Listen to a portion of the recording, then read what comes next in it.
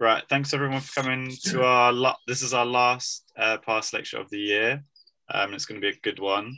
I'm sorry for the delay today, but I'm sure it's going to be a great lecture. We've got David from Architecture Doing Place, some very sort of relevant work he's doing, and I'm really excited to hear about it. So it's all yours, David. Thank you. I'm off mute and you can hear me okay, I'm presuming, but if anyone's got any problems, if I break out or cut out, let me know and I'll kind of do something about bandwidth.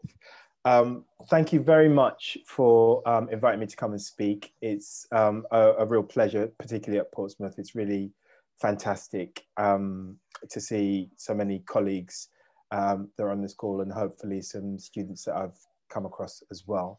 I'm hoping to kind of go through this talk and talk about, it's always difficult to wonder what to talk about when we give these lectures, because sometimes it can feel a bit like a brochure, sometimes it can feel like it's got some relevance to things that people talk about. But I suppose the point of view that I can talk about our work in our practice is the point of view that we always taught from when I was teaching in the last few years at Portsmouth as well, which is from a really personal and biographical point of view, because I think it's something that really informs the way that I want to practice. I remember when I wanted to be an architect and reading about it and talking to various architects, and there was always this weird kind of conversation about where, you know, how you can be an architect in practice and how you can still have a kind of normal life. And some architects have managed to do that better and kind of have a sense of themselves as people and as citizens and as members of a society and as architects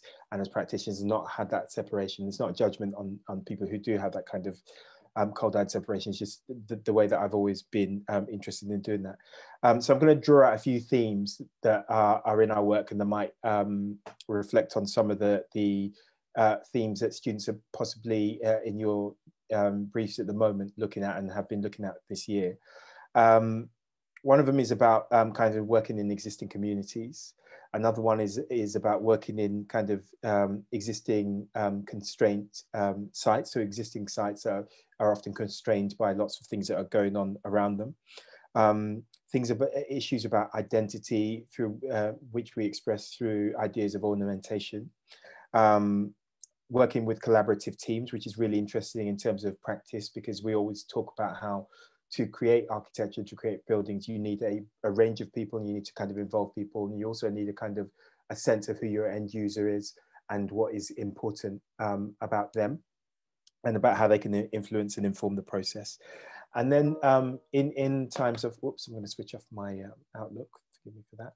In these times of climate emergency as well, ideas about kind of materiality and what it means in terms of a kind of putting things together and thinking about how we design things that can kind of contribute to that, but also in terms of being adventurous architecturally and where we kind of want to get to. So all the kind of materials that we use currently effortlessly and kind of reflexively were the cutting edge ones. There are kind of new material ones, and people have expanded them and extended them and used their characteristics to inform their architectural kind of outcomes. And how can we do that in the current way that we're looking? That sounds like a kind of ordered and structured set of ideas, but really it's kind of what rattles around in my head, and it just kind of comes out there. So I'm post-rationalizing in a way, and anyone who's ever kind of been in any unit that I've been in or kind of group that I've been in recognizes that post-rationalization is a valid kind of way of looking at the world as well. But let me go on. The first project I'm going to talk about is actually kind of involves all of those issues. It's a project for the London Borough of Tower Hamlets in Philpott Street in Whitechapel, historic Whitechapel. Philpott Street is an existing housing estate that was built post-war, because the East End of London was bombed very heavily during the Second World War. And then there was also, as there is now, a massive shortage of housing. So there were lots of displaced people. So there was a whole kind of push to rehouse people. And there was a whole push to create a kind of ideal and beneficial set of homes for people that would give them a better life, contribute to their kind of opportunity.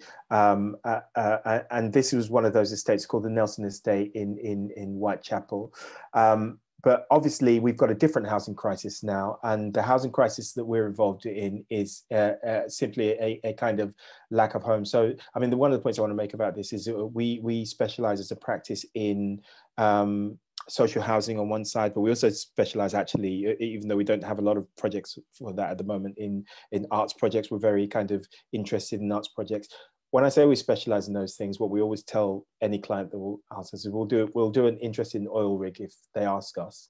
But we tend to kind of focus in on social housing and arts projects as a general rule. If people offer us some other interesting projects, then we're happy to do that. But this estate in Whitechapel, the council has a 19,000 strong housing waiting list, which means lots of people that are in temporary accommodation looking for permanent homes. 50% of those, so that's about, do my maths really, really quickly, 9.5. I think I've got that right.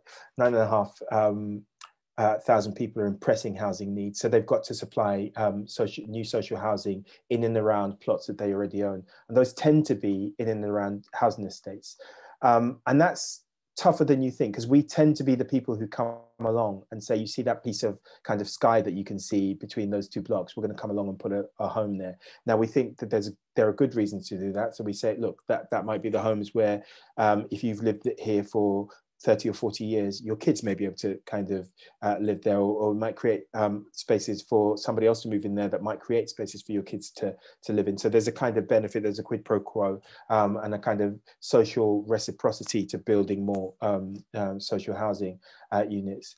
But it was around the time when Extinction Rebellion was a lot in the news.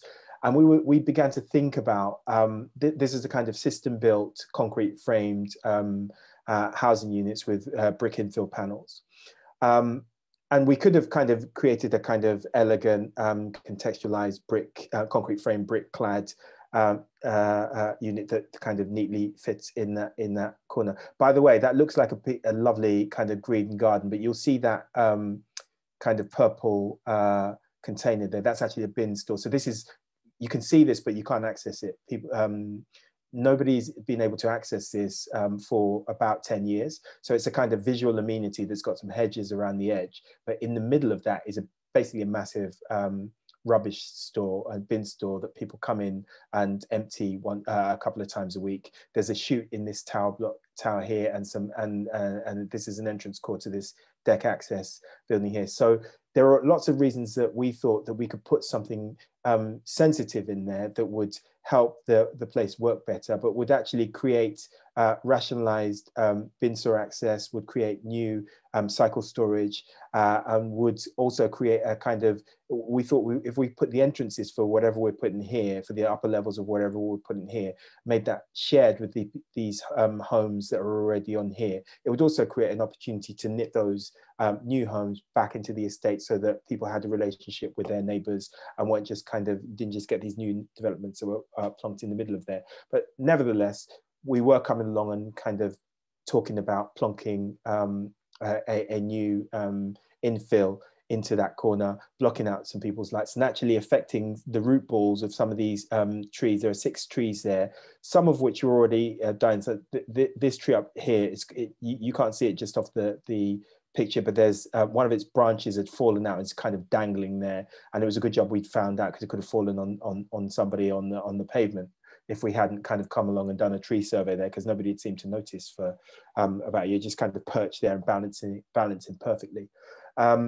So we came along and said, look, we think we can put 4 new homes here, and we could use the footprint and rationalize that in the variety of ways. So we did some options here, but we also, the interesting thing that I wanted to talk about here was it gave us an opportunity to talk about those things that that we mentioned before, which was about kind of how do we be adventurous with a material that we've never used before, but that we wanted to use, and kind of do with something that was load bearing. Therefore, you know, it could kind of take weight going down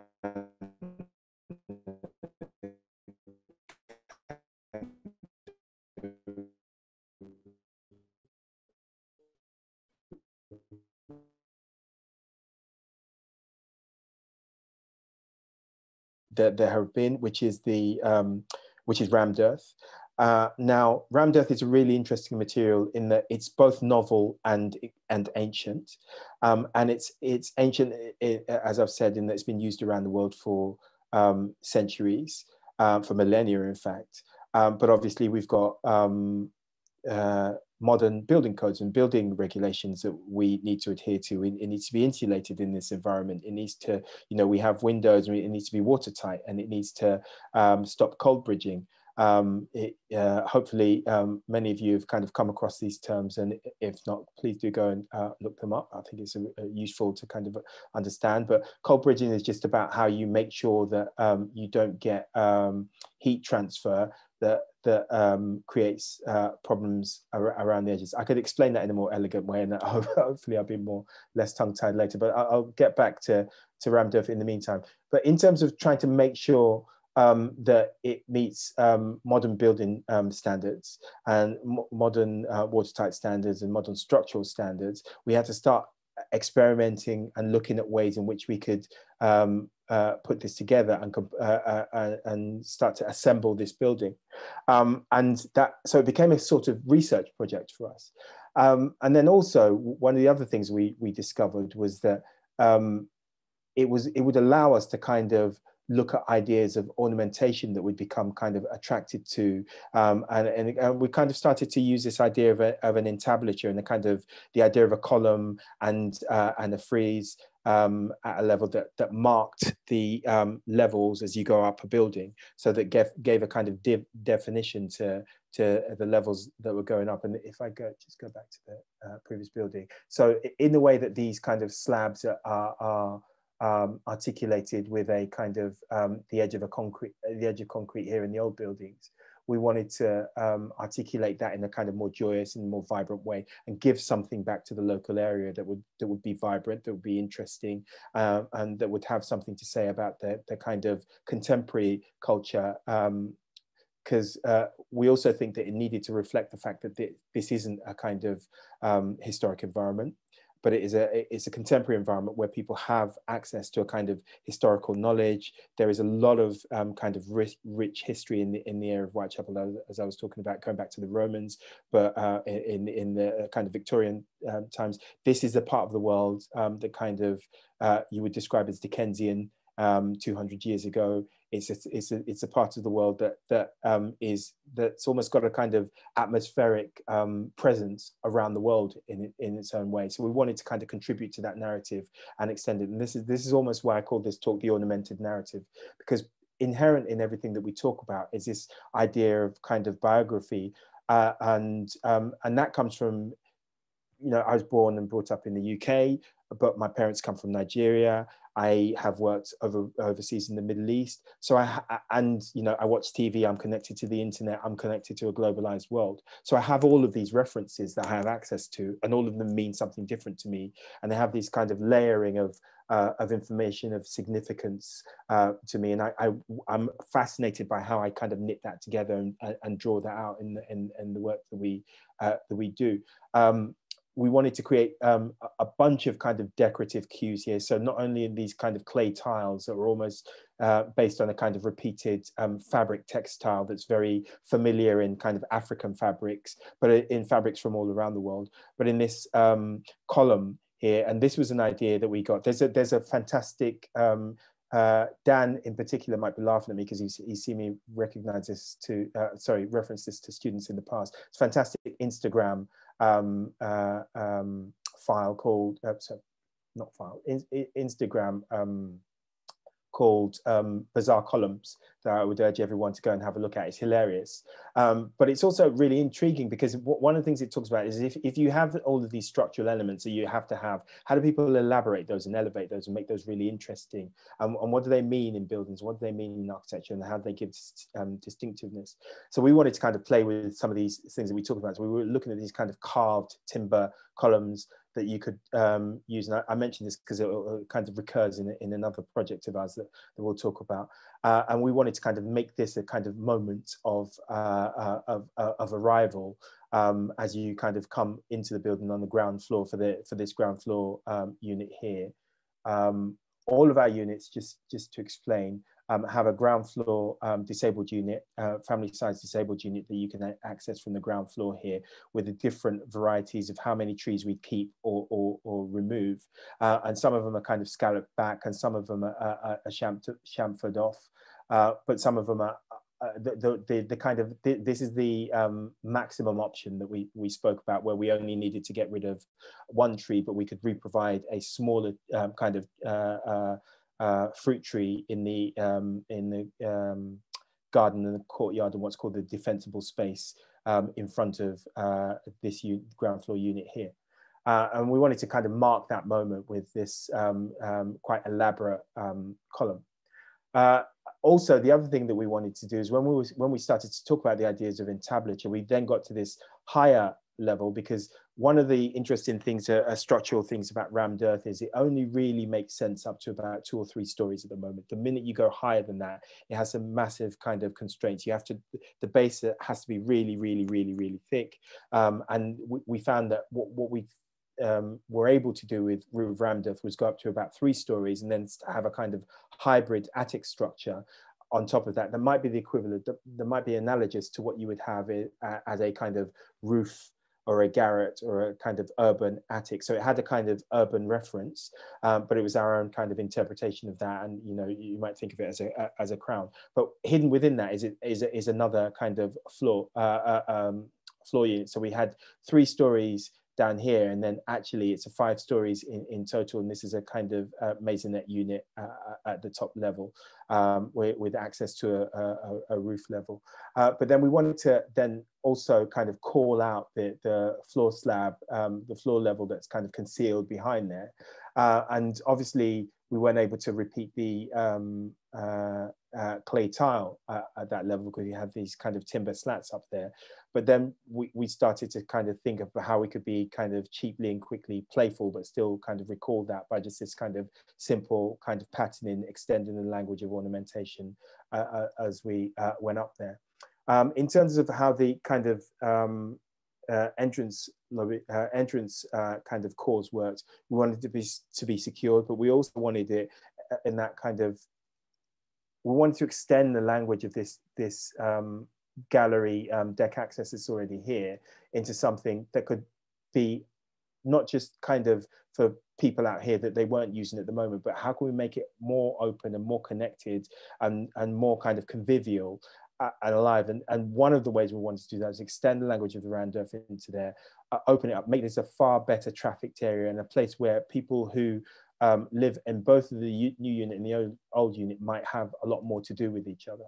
And then also from the street, we wanted it to have a kind of presence on the street that would encourage people to kind of, this is actually a really busy street. The Royal Whitechapel, the Royal London Hospital is just over from here, and there's a kind of going to be a lot of new development on this side. So it's actually quite a busy street, but at the moment it's just a place where people kind of, it's a route rather than a street where people spend time. Where we have a kind of a hope and an ambition that just by kind of putting this on the corner, it's something that we do. We like putting something quirky and interesting on the corner. It almost invites a kind of a more kind of vibrant street life there as well. That's a kind of, it's a bit of a stretch, but one of the things we try and make this do is begin to open up conversations about what you might then do with the street. So we often show council these proposals, and then we have a different conversation with them about what can you do with the public realm that's in front of that street. Look at what we've done there. How can we kind of knit those two things together?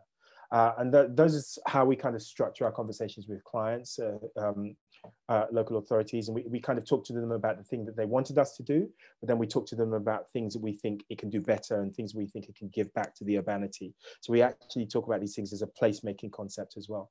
The other project that I wanted to talk about is called Waterloo Gardens in Bethnal Green. We're just putting this in for planning at the moment. We've just made some tweaks to the plan. This is the existing site.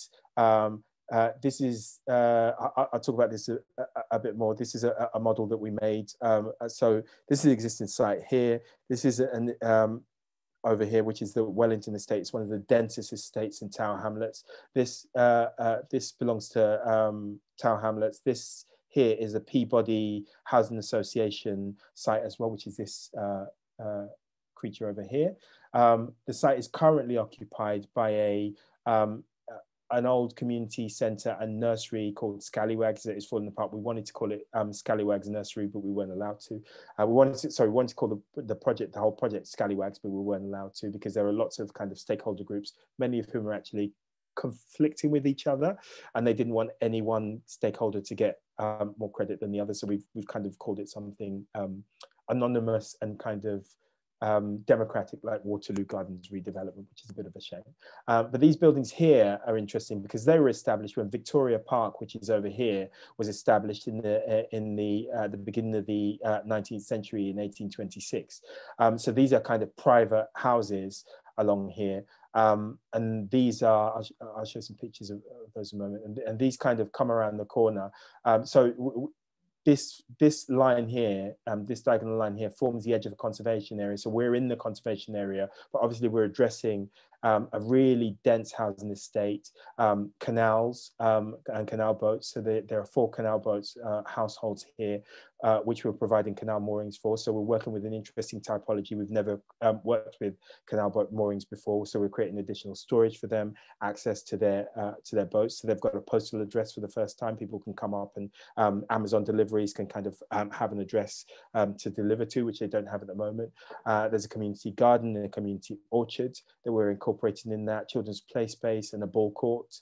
So there's a lot that we're kind of trying to what's called co-locate, but actually means kind of pack into an existing site, and because we're trying to use the amenity, the kind of space that the council has available to provide the best possible quality. So this is to provide 14 units of social housing and all of these things. This is the new community centre and nursery that is being re-provided. This is in collaboration, this is nothing we want to talk about. So this is in collaboration with a couple of PSI practices. So this is designed by 2 PSI practices themselves in collaboration. One's called Make Space Architecture and the other one's called You and Me Architects, and they're collaborating and we're kind of collaborating and trying to organize and master plan how this will all work, creating this new central plaza and a shared surface so that it's a space in which these existing accommodations all around here, and even people and kids who live in the private accommodation,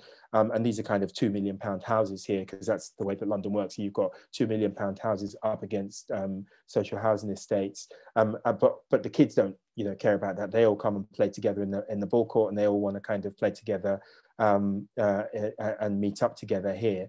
And then you've got the major kind of London body of water, the Grand Union Canal here, and a major London park here, Victoria Park. And it's really unique context because it's probably, as far as I can tell, one of the only contexts in London where you're addressing a major body of water and a major London park, apart from Buckingham Palace, where you've got the Serpentine and Hyde Park. So it's a very, very unique context. It's directly south facing.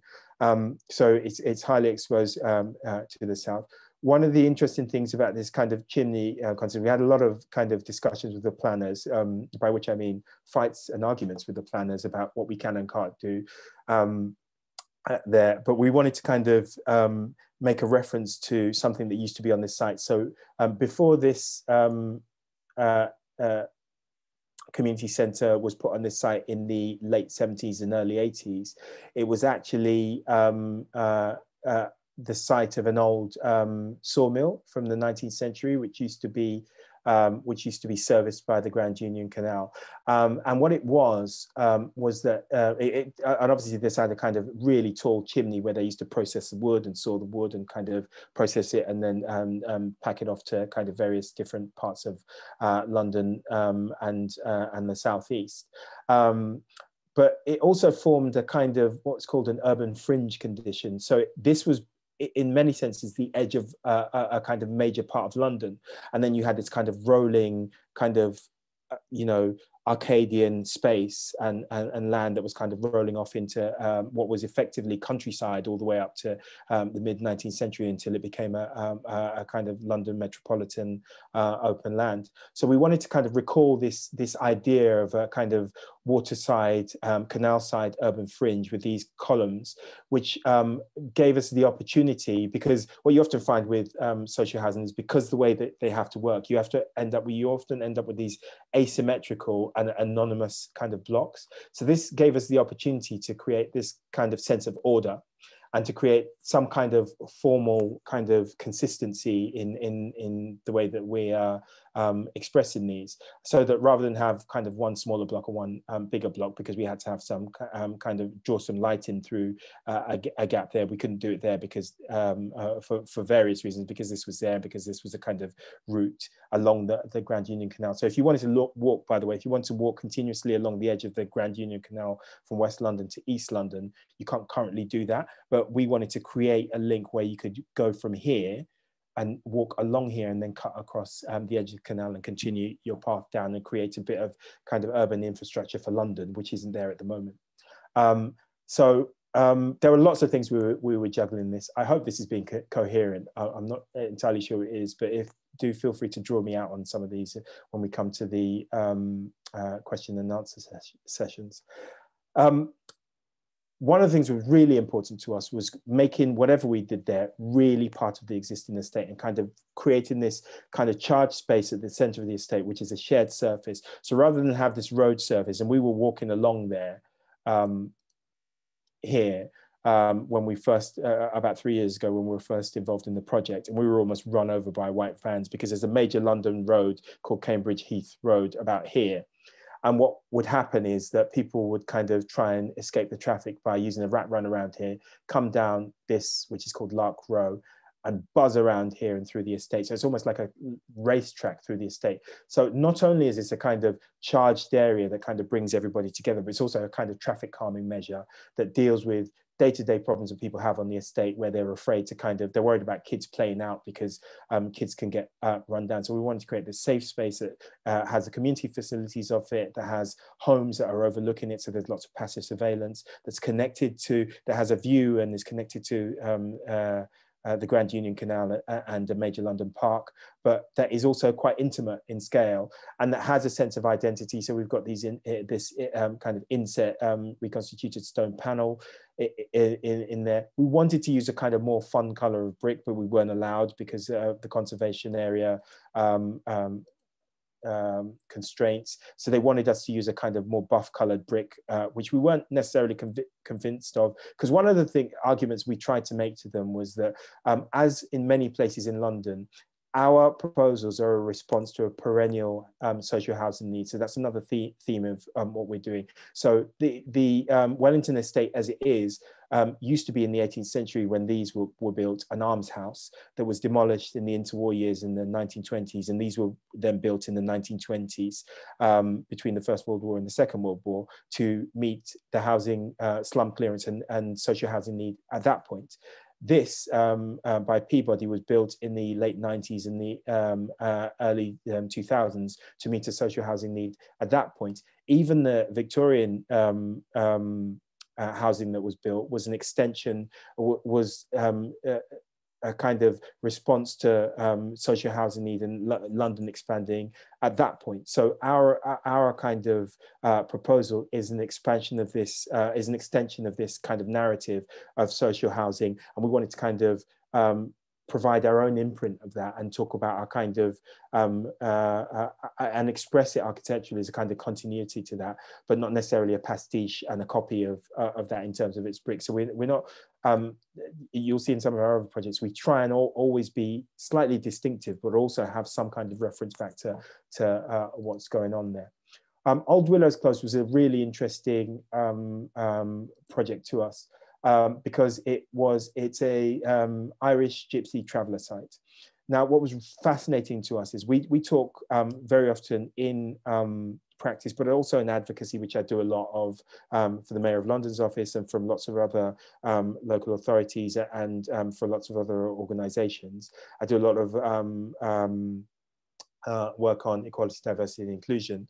But one of the things I'm fascinated by is how we can make space to include lots of people. And I know, for instance, in Portsmouth and in Hampshire, there's issues with traveller sites. And I don't know, I'm going to try and zoom into this image here because I'm conscious that it's very small. I'm just coming up here. So this is a kind of formed kind of these three railway viaducts, and they're all viaducts, strangely are kind of historic viaducts in Bow in East London. This is also for London Borough of Tower Hamlets. They've created this kind of triangle that's completely concealed, and around its edge, and there are these kind of industrial units that are there.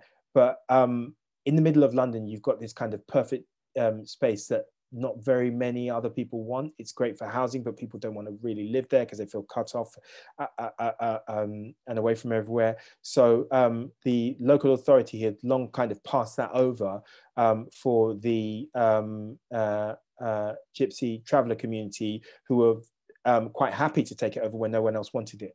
And it was a really interesting typology for us, because then it allowed us to kind of then start to kind of look about how a different culture of inhabitation and social housing live. And they've also got a shortage of space because, as you can imagine, there's often a kind of contentious relationship between places they want to live and the communities around them, who are not always welcoming, and frankly, who are rarely welcoming of having them in their midst. So this is a place where they felt very comfortable, but they were feeling very constrained. And then there's a big kind of infrastructure thing happening in London at the moment called Crossrail, and this is a ventilation shaft here for Crossrail, this thing here. And they had this piece of land right next to it, which isn't very much, but it was left over. And it allowed us to kind of consider for the local authority how we could add either 2 additional pitches or 1 pitch and a community centre. And when we went along and had a look, the first thing that jumped out to us actually was that the kids are playing on the roads in a place where traffic is actually part of the accommodation. So it's a highly trafficked area because there are lots of caravans and lots of vehicles that are moving things around, and like big vehicles, and that's where the kids are playing. So we started to we're still having the conversations with them, so we haven't actually designed anything yet. So this was a kind of opportunity for us to start to talk about consultation and start to make proposals about how we could start to rearrange things. Now, there are already 20 what are called pitches there of caravan pitches. Some of them have got kind of these fixed chalets, and interestingly, they're kind of advanced in sustainability more than the normal sorts of permanent accommodation that you would have. So they've got these kind of solar panels, they've got their own kind of chemical toilets. There are all sorts of kind of things that they have as a part of their lifestyle that actually means that they're really sustainable. But they're kind of jam-packed in there. We've tried to think about how we might rearrange things. Now, like on the other housing estates, the fixed housing estates that we were talking about, people weren't always, people are comfortable and they're maybe settled, and they're not everybody there is ecstatic about having to rearrange the place. So we wanted to start to have conversations with them about how we might rearrange things. And it struck us that the one thing we could start to talk about people, so we didn't know a lot about their culture, we wanted to learn about it. But the way that allowed us to start to have conversations with them was to establish a common ground when we started to talk about decoration and ornament. So we started to talk about the kind of amazing idea of caravans and gypsy caravans and the amazing color and decoration that came with that language. And immediately we started to find a common ground that we could discuss things with them. And we're still going along these conversations. We're going to try and integrate some of these particularly these really interesting kind of steps and kind of motifs in there. We're going to try and not be too kind of twee and pastiche. We're going to try and interpret it for the 21st century. I mean, we're in 2021 after all, and we always think that we should always be thinking as if we're at the cutting edge. The Romans were designing at the cutting edge of their technology at the time. The Victorians were doing that, and those are the things we all look back and admire, and we look at the kind of classical and even modernist buildings, and we look at those with admiration from now. But we should be also be creating things that people in the future will look back with admiration and kind of and applaud and want to emulate and build upon. So we always want to try and be adventurous with the ideas that we take from the past and see how we can reinterpret them for the future as well. But we're fascinated by the idea of this allowing us to work with a kind of different group in terms of inclusion, trying a different sort of typology of accommodation, and to also kind of think about ideas of ornamentation as well. And this is kind of one of the earlier kind of studies that we're doing, kind of moving these kind of existing caravans around and seeing how many additional ones we can move in. So we always end up with a kind of a small caravan, a movable caravan, a long chalet, a kind of squatter chalet, and then 2 car parking spaces, because obviously they're very highly trafficked. And actually having going through this exercise of about how many stuff we could fit in, we just thought it would be better, and these are the conversations we're having them with at the moment, that actually rather than have a tiny small play space there, why can't we have a bigger play space and maybe one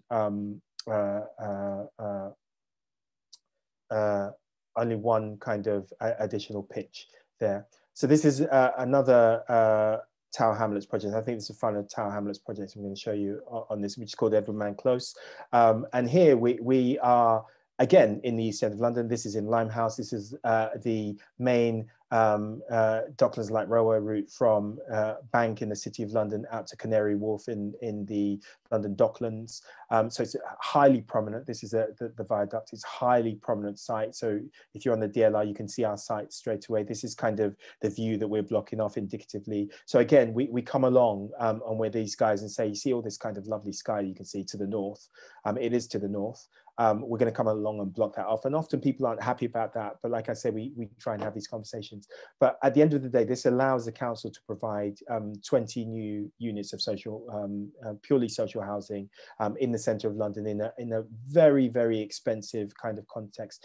This side of the street is a famous street in London called Cable Street, which is called the Battle of, which is kind of, many people recall from a event that happened in the 1930s called the Battle of Cable Street, which was a fight between East End Jews and fascists, Oswald Mosley's fascists. There was kind of running pitch battle. It's a kind of iconic East End event. So it's a kind of area that's rich in lots of kind of historical information, and there's a historic, there's a kind of established housing estate called the Pissy estate around it as well as these two interwar housing blocks that are kind of existing there. And as I say, we're coming along and putting these there. So we thought, look, if we've got to come along and do that, how can we make that interesting?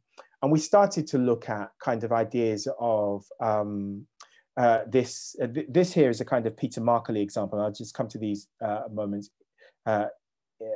soon. But we started to look at the idea of a mansion block, because in order to get that amount of density for housing in a kind of tight block there, we have to kind of create what's some people might look at as an apartment block, but we wanted to think about it as a kind of conceptually as a mansion block. And a mansion block is an idea that was really established by an architect called Richard Norman Shaw in the I believe in the early part of the 20th century. Well, I know in the early part of the 20th century, I'm struggling to recall the decade, so forgive me. Perhaps one of my other colleagues will remember on the call. And this is exactly opposite the Royal Albert Hall. And it's basically lots of apartments with this kind of grand communal entrance where, and it's kind of because the address was more important than the space you could afford at that address. The idea of density, so you could sell lots of apartments in this one block and create kind of massive land values from a small plot of land. So it's a way of kind of putting lots of flats basically on one block, which, as I say, is a kind of generically an apartment block, but conceptually wanted to think about it as this mansion block, because we wanted to have this idea of a kind of dignity and a kind of grandeur and a kind of communal core entrance where you would circulate upwards, but be able to meet your kind of neighbors in a kind of convivial way. Forgive me, it's been a bit of a long day, so I'm uncharacteristically lost for words today.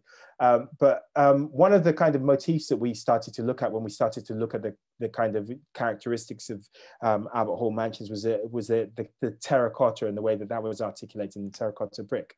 And we kind of really like this rich material. So we're like, if this is going to have to be out of brick, because often so many of our housing buildings have to be out of brick for the moment, for a lot of reasons, not least because of the Grenfell Tower disaster. We're actually working on that project at the moment. I was actually there at a meeting this morning, which was kind of is always moving being there. But that's kind of put into play all sorts of kind of new constraints and strictures about non-combustible cladding, and because of the kind of costs of that, councils often default to an idea about just using brick. It's cheap, it's flexible.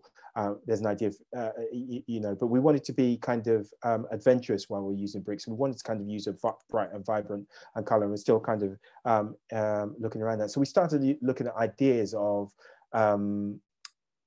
really interesting kind of terracotta, and we started looking at kind of the idea of terracotta that's glazed and faïenced terracotta, which is a kind of treatment and processing of terracotta that gives you a kind of smooth and glossy finish.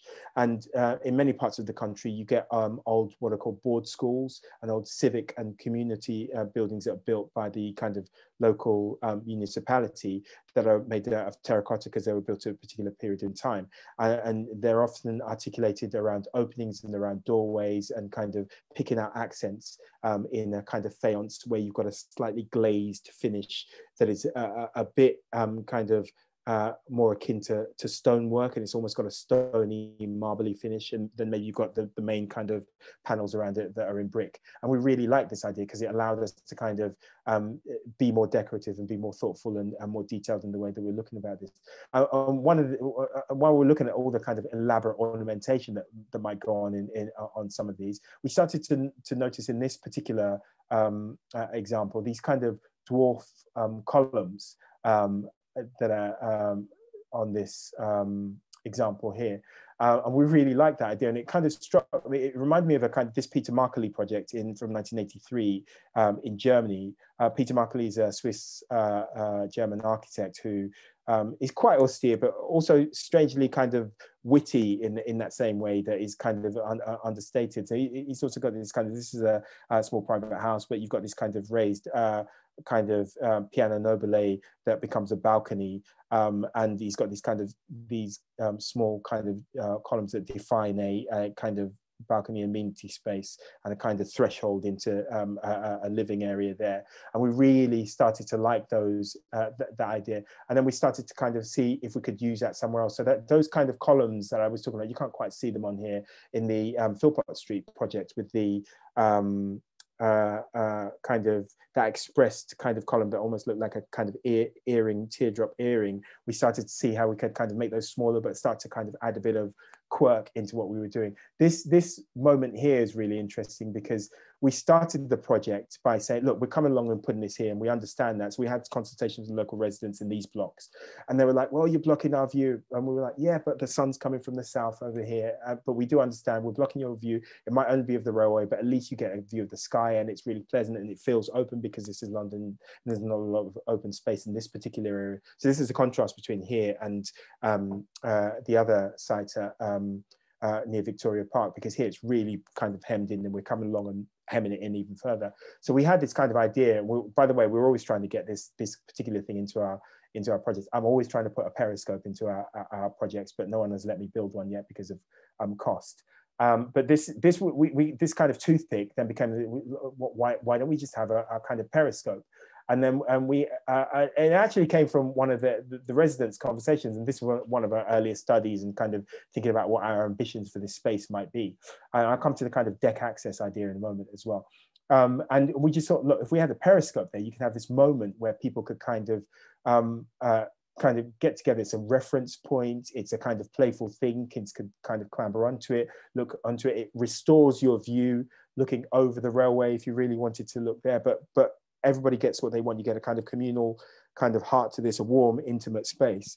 But you also kind of get this view and something playful and quirky. And this is a kind of this is the moment with that kind of reinsertion, that gesture of the kind of dwarf column that we were trying to put in here as a kind of gestural orientation. And then this is a kind of fanced lighter band of terracotta that we might process in there with some terracotta brickwork in here.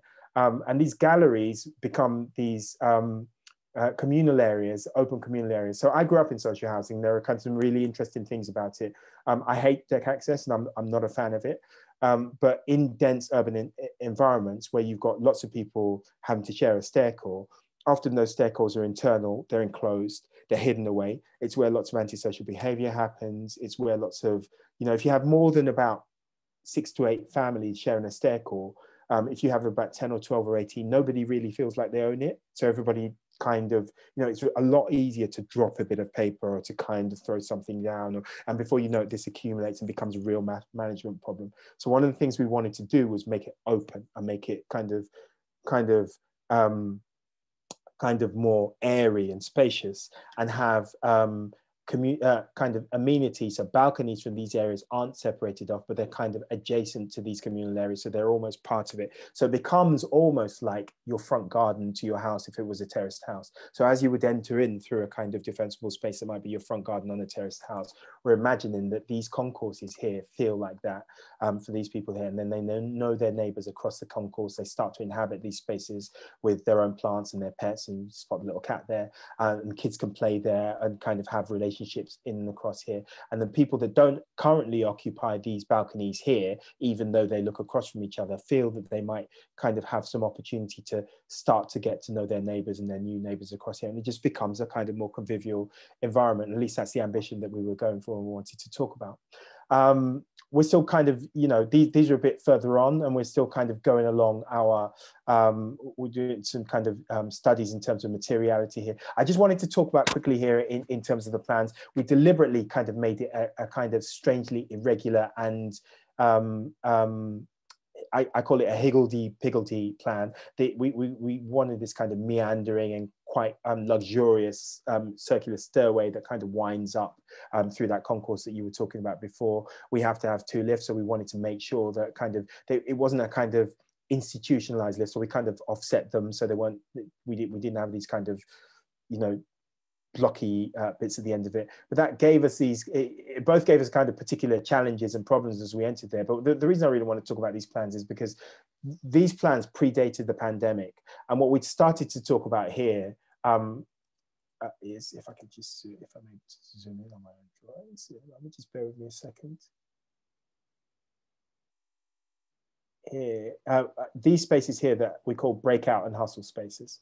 Now that's a kind of a colloquialism that I'm slightly regretting, because every time the planners keep coming back up to us and say, what do you mean?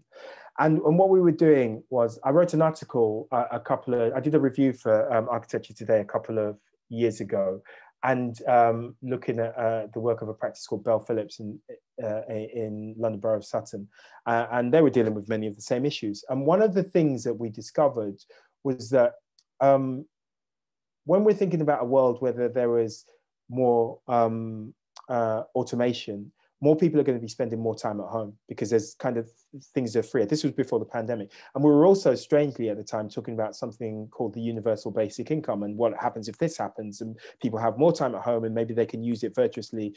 There's an idea that if you have kind of virtuous use of universal basic income, you could do things that weren't productive before. So you might be able to make, pottery at home, or do or give yoga lessons. You might be able to make a living for that because you're subsidized doing something you love, rather than being in a kind of office and you're signing in and signing out, and you don't really love your job, but you have to be there to pay the bills. But we thought, what are the, working from home, before it was called working from home, we called it breakout and hustle. What are those spaces in the home? So we started to anticipate this, and then the pandemic happened. And it was a kind of really interesting thing, because not only, sadly, lots of people were put on furlough, which was effectively a form of universal basic income, actually. So people were kind of paid to not be at work in some senses. And lots of other people who even were at work had to work from home and didn't have a lot of space, and the kids were around, the kids had to study at home as well. And it was an idea about how you might make kind of social housing homes baggier. So where can the kids go and kind of study in a bit of privacy when a little brother or little sister's kind of making a lot of noise and need to kind of watch their cartoons, but somebody's got to be on, you know, on a computer doing their homework in another corner? How do you find these spaces? If mum or dad has to do their work, how do you find these spaces? If you've just got a kind of weekend, if you make jewelry on the weekend and you want a little corner to make jewelry on the weekend because that gives you a bit of respite from clocking in and out in the office, where do you do that? And so it's a kind of well-being argument. And by the way, one of the things we look at for that is a thing by the New Economics Foundation, I think it's about 10 years old now, called 5 Ways to Wellbeing. And I urge everyone to have a look at that. It's really interesting, kind of very pithy 5 principles. I can never quite remember them because they're quite distinctive. 5 quick principles to how to kind of add well-being to your project, to kind of audit your project, even your student project, for 5 ways to well-being. Have a look at it. It's really kind of interesting and intriguing, thought-provoking, in the kind of design process. So yeah, so we deliberately kind of made it both rational but higgledy-piggledy. It's rational in the terms that these are kind of repeating floor plates. So we have a kind of unique floor plate for the ground floor, but then the other 6 floors, because it's 7 stories high, 6 floors kind of repeat. So it kind of, you get economies of scale, and it's kind of cheaper for the council to build because they can just repeat these floor plates, and going up, we can get 20 units in there, at least I think 30% which are family sized units, which there's a lack of in Tower Hamlets. And the ground floor unit here is a disabled unit, and there's another disabled unit on this side as well. So so wheelchair accessible units on the ground floor, family sized units, but also more social housing. So we're trying to kind of do a lot and kill a lot of birds with as few stones as possible, making it convivial, that kind of idea of connecting the communal area to a concourse that is shared but open, and that feels safe, and that people can't get up to antisocial behavior. But so it's not a kind of communal area where it's a kind of defensive space where everyone's kind of trying to stay away from each other, but where everyone's got the opportunity to communicate with each other and share. And this is kind of another visualization which we've done recently. That's the DLR going in and out of Bank Station. This is a kind of intermediate between that last stage you saw and the next stage, and it's a little bit of a fiction because we're not showing all the other development that's going on around this. Is also in, but the next images that we've done very recently in the last few weeks, actually in the last month or so, have kind of showed that a bit better, which are these ones. So this is a kind of more kind of photorealistic version. So you can see here, this is looking back towards the famous Commercial Road, which is a really major road in London. If anybody knows East London and Commercial Road, you know that there's a kind of music venue called the Troxy, and our site looks directly onto the Troxy. So that's this building here.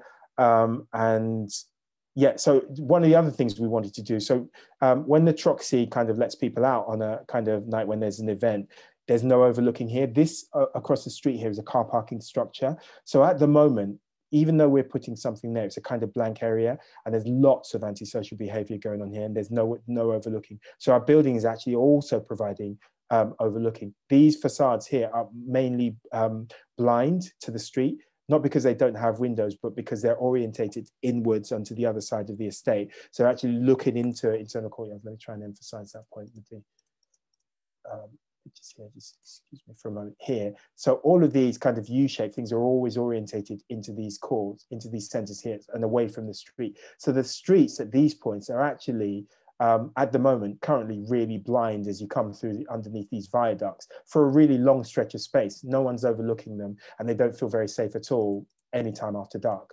And that's a serious problem at the moment. And security is a really, you know, safety and security is a really important issue on existing housing estates. It's the first thing people talk to you about when you have consultation. People are mainly concerned about how they get from from the bus stop to their front door and feel safe. Because that defines your experience of your home.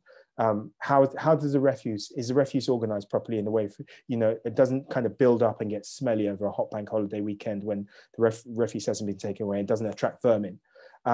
Can you see, you know, can the kids play outside, and can I see them, and can I feel that they're safe and kind of, you know, contained from my window? Is there kind of passive overlooking and passive surveillance without CCTV and razor wire and cameras? If you see, we're on estates where you see kind of grills and fences and razor wire, you know that's a massive giveaway that there's a massive social kind of antisocial behavior problem, because people feel unsafe, which is why they put up grills and security kind of apparatus around there. So like this is going to have quite a kind of prominent presence on the street, but it's still not as tall as this 12-story building that's going on here. And these are kind of images that we're kind of doing for the plan to show them. So this is a Troxy from the major commercial road. This is part of the existing housing estate that was established in the kind of post-war years.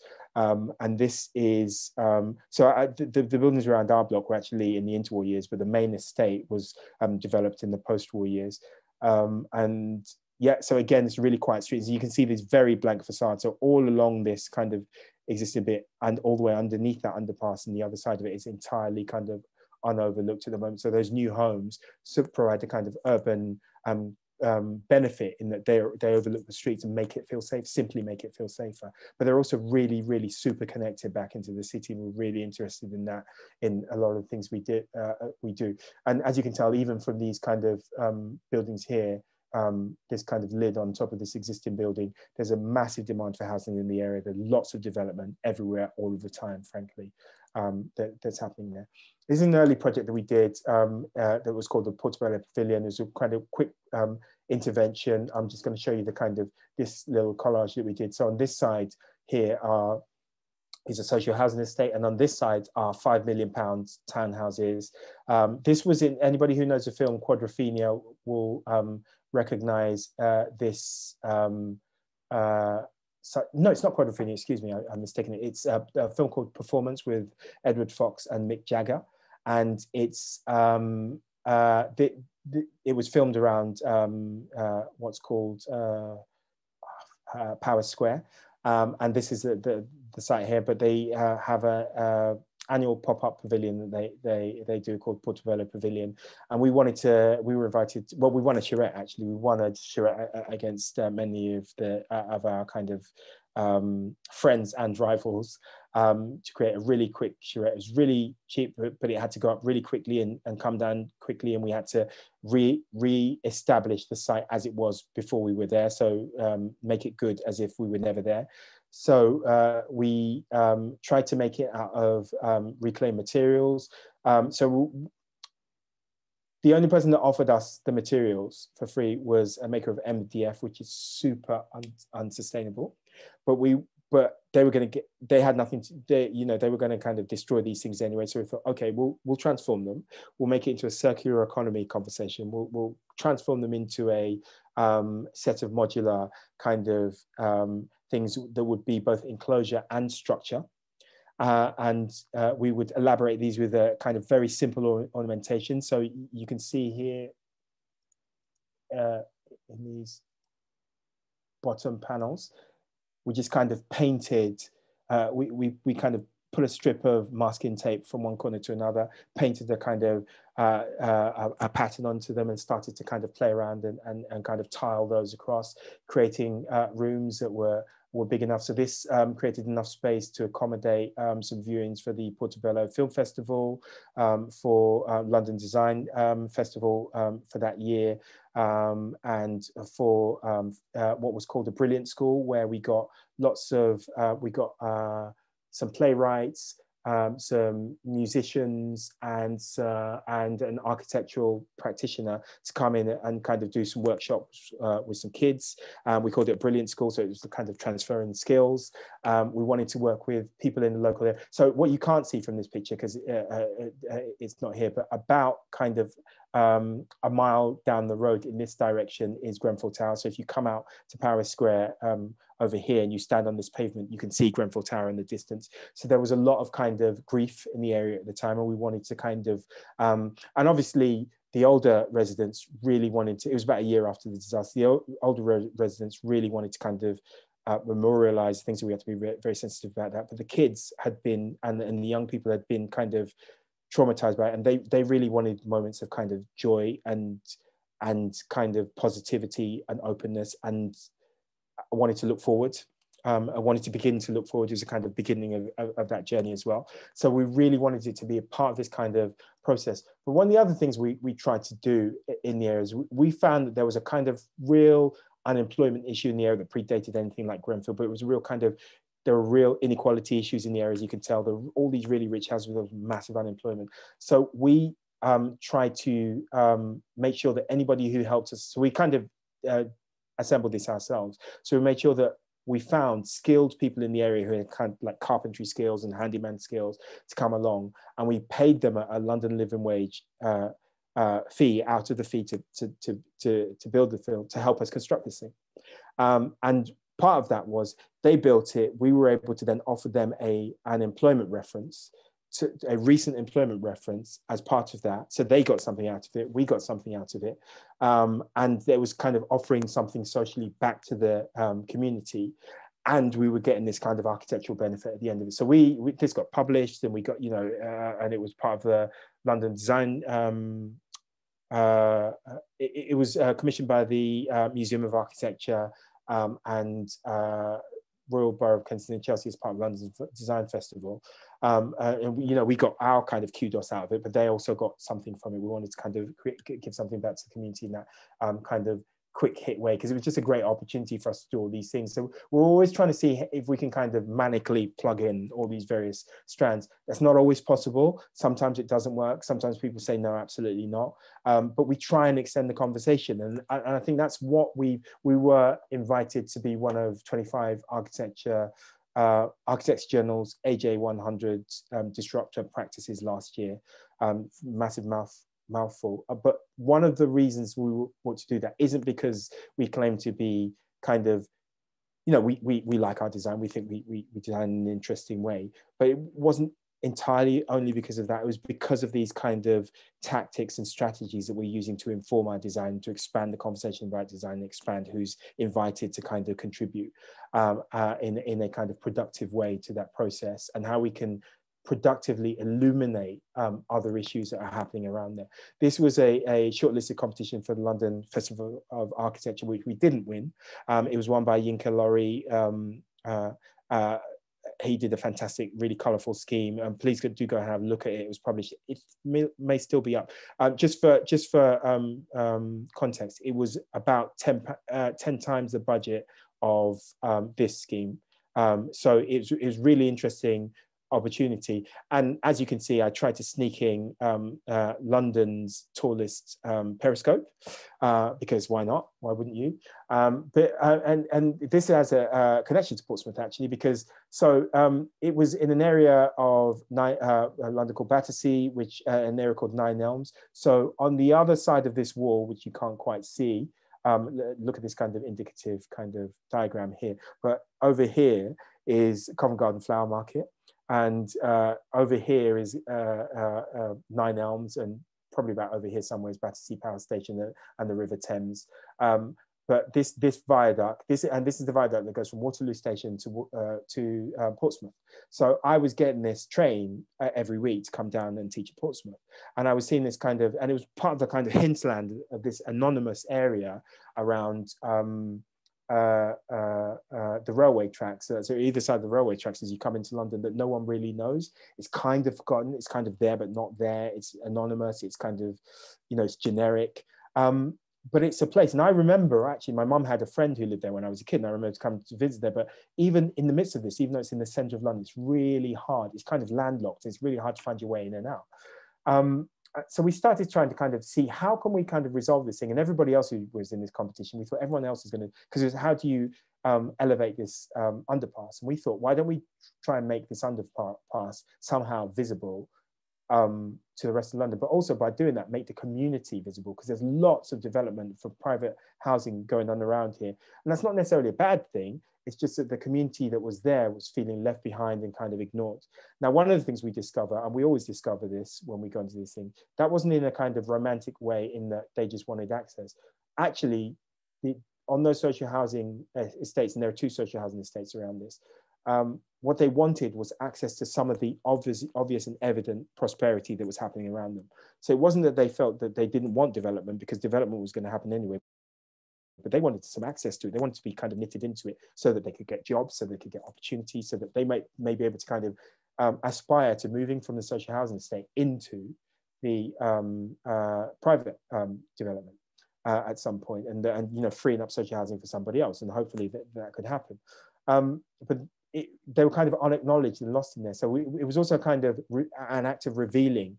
And so we kind of thought about these kind of totem poles that you could see from the railway that would make you visible on these kind of, in this kind of London-wide, but also UK-wide kind of vectors, but also in a kind of London-wide way, but also in a communal way. And we collaborated on this project with another architectural practice called Westport and Company, and a cultural producer called Right Talk Listen, and a fine artist called Mary Evans, who did this frieze, which you can't quite see, and kind of that we were going to establish. And we weren't kind of, and the reason we didn't want to use color, we wanted to use material and talk about kind of materiality in a kind of elegant way, because we didn't want to, we felt it was patronizing to only talk about low-income communities in terms of why don't we do a splash of color.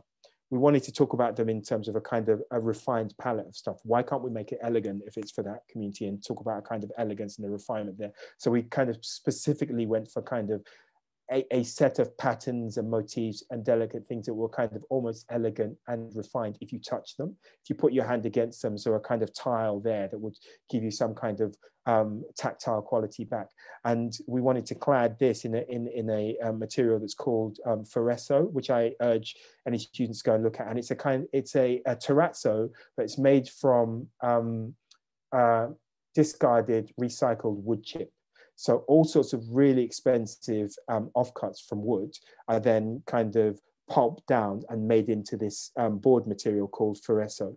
We wanted to clad this thing as a fantastic material. We were trying to talk to them about trying to get it a fire rating and things like that. So it allowed us to be adventurous and kind of research and the material qualities of what this thing could be. And I always like it when students come to us with a kind of like, I want to use this bonkers material.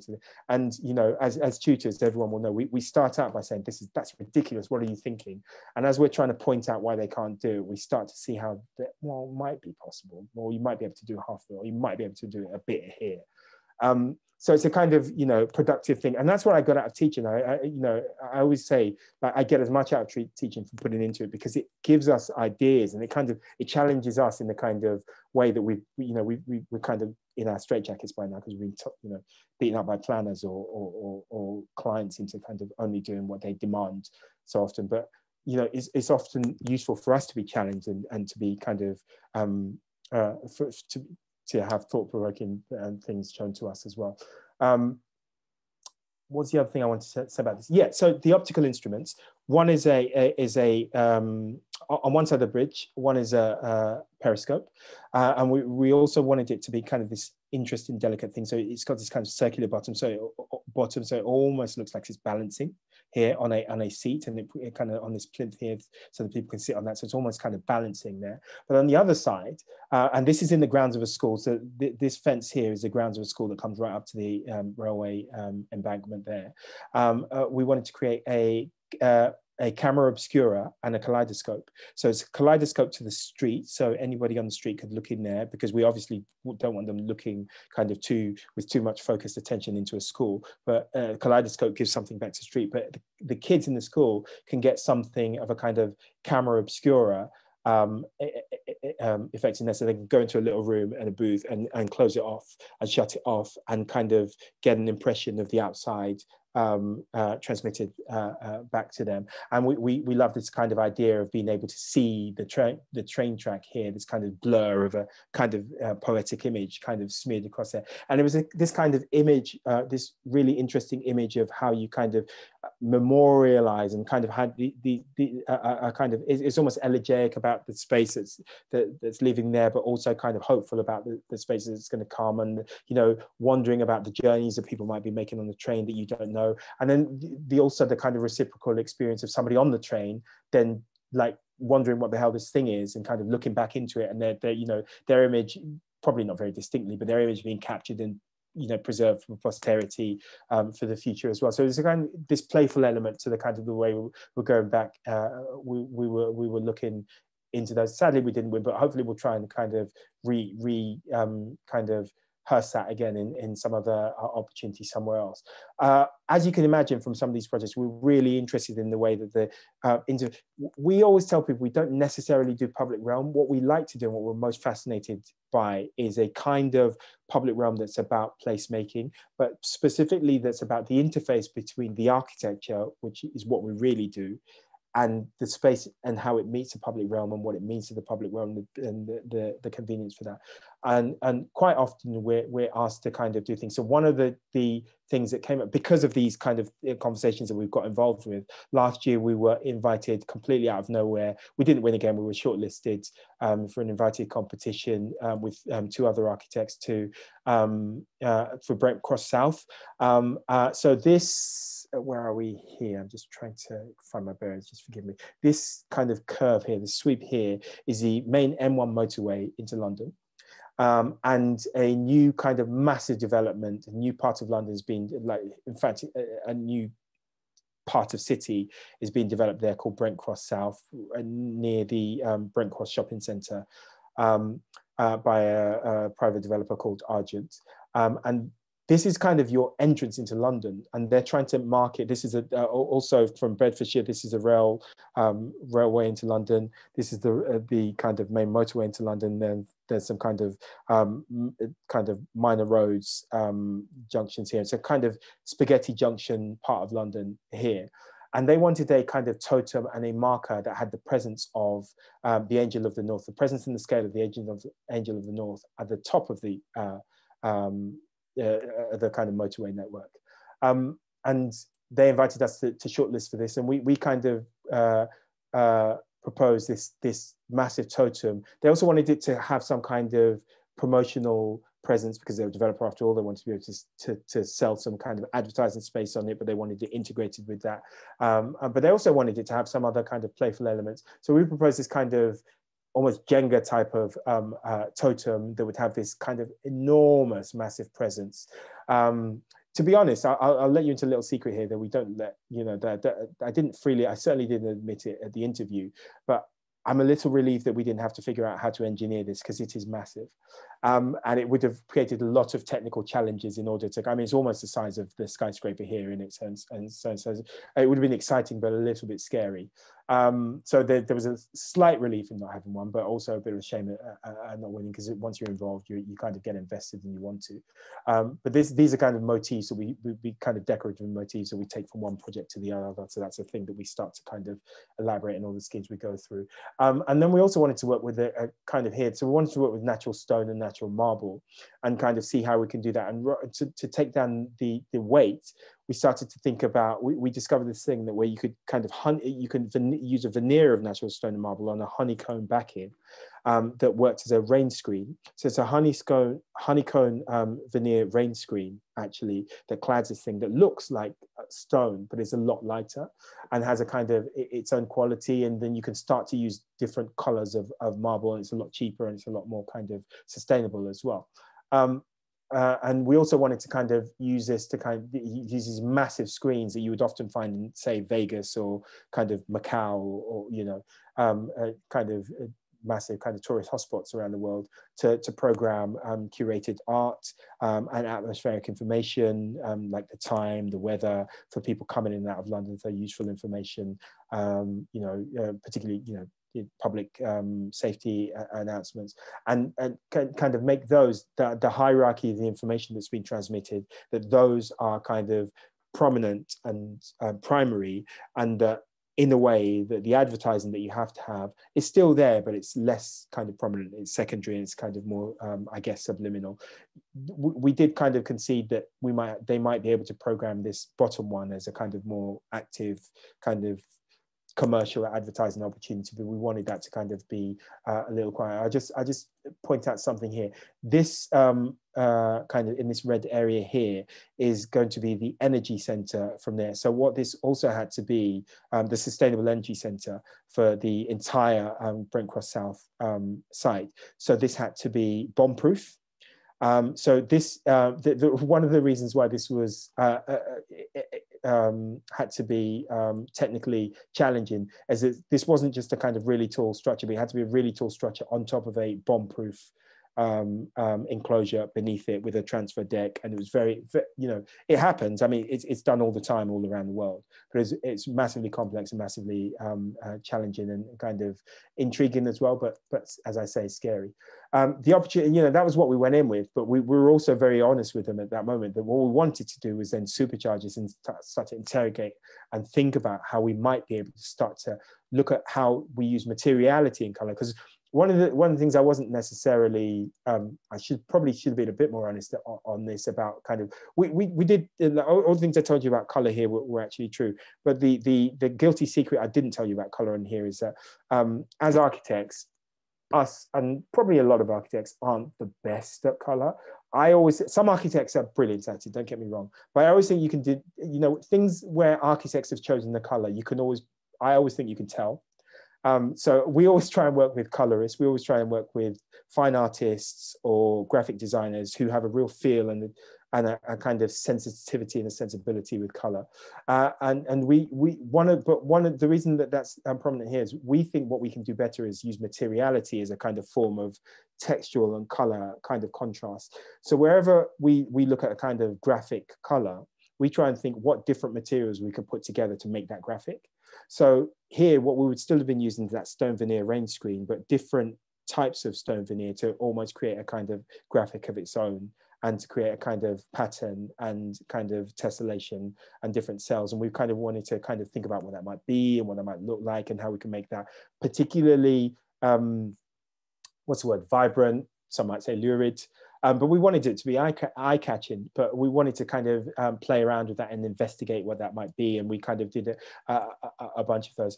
But the other public life strategy thing, and we just found out today, by the way, that we won this. This is a bit more traditional. We just won this in the collaborative team with Kara Kuzovich, Carson, Macarena Lavington, Mary Duggan Architects, and several others, is a public life strategy.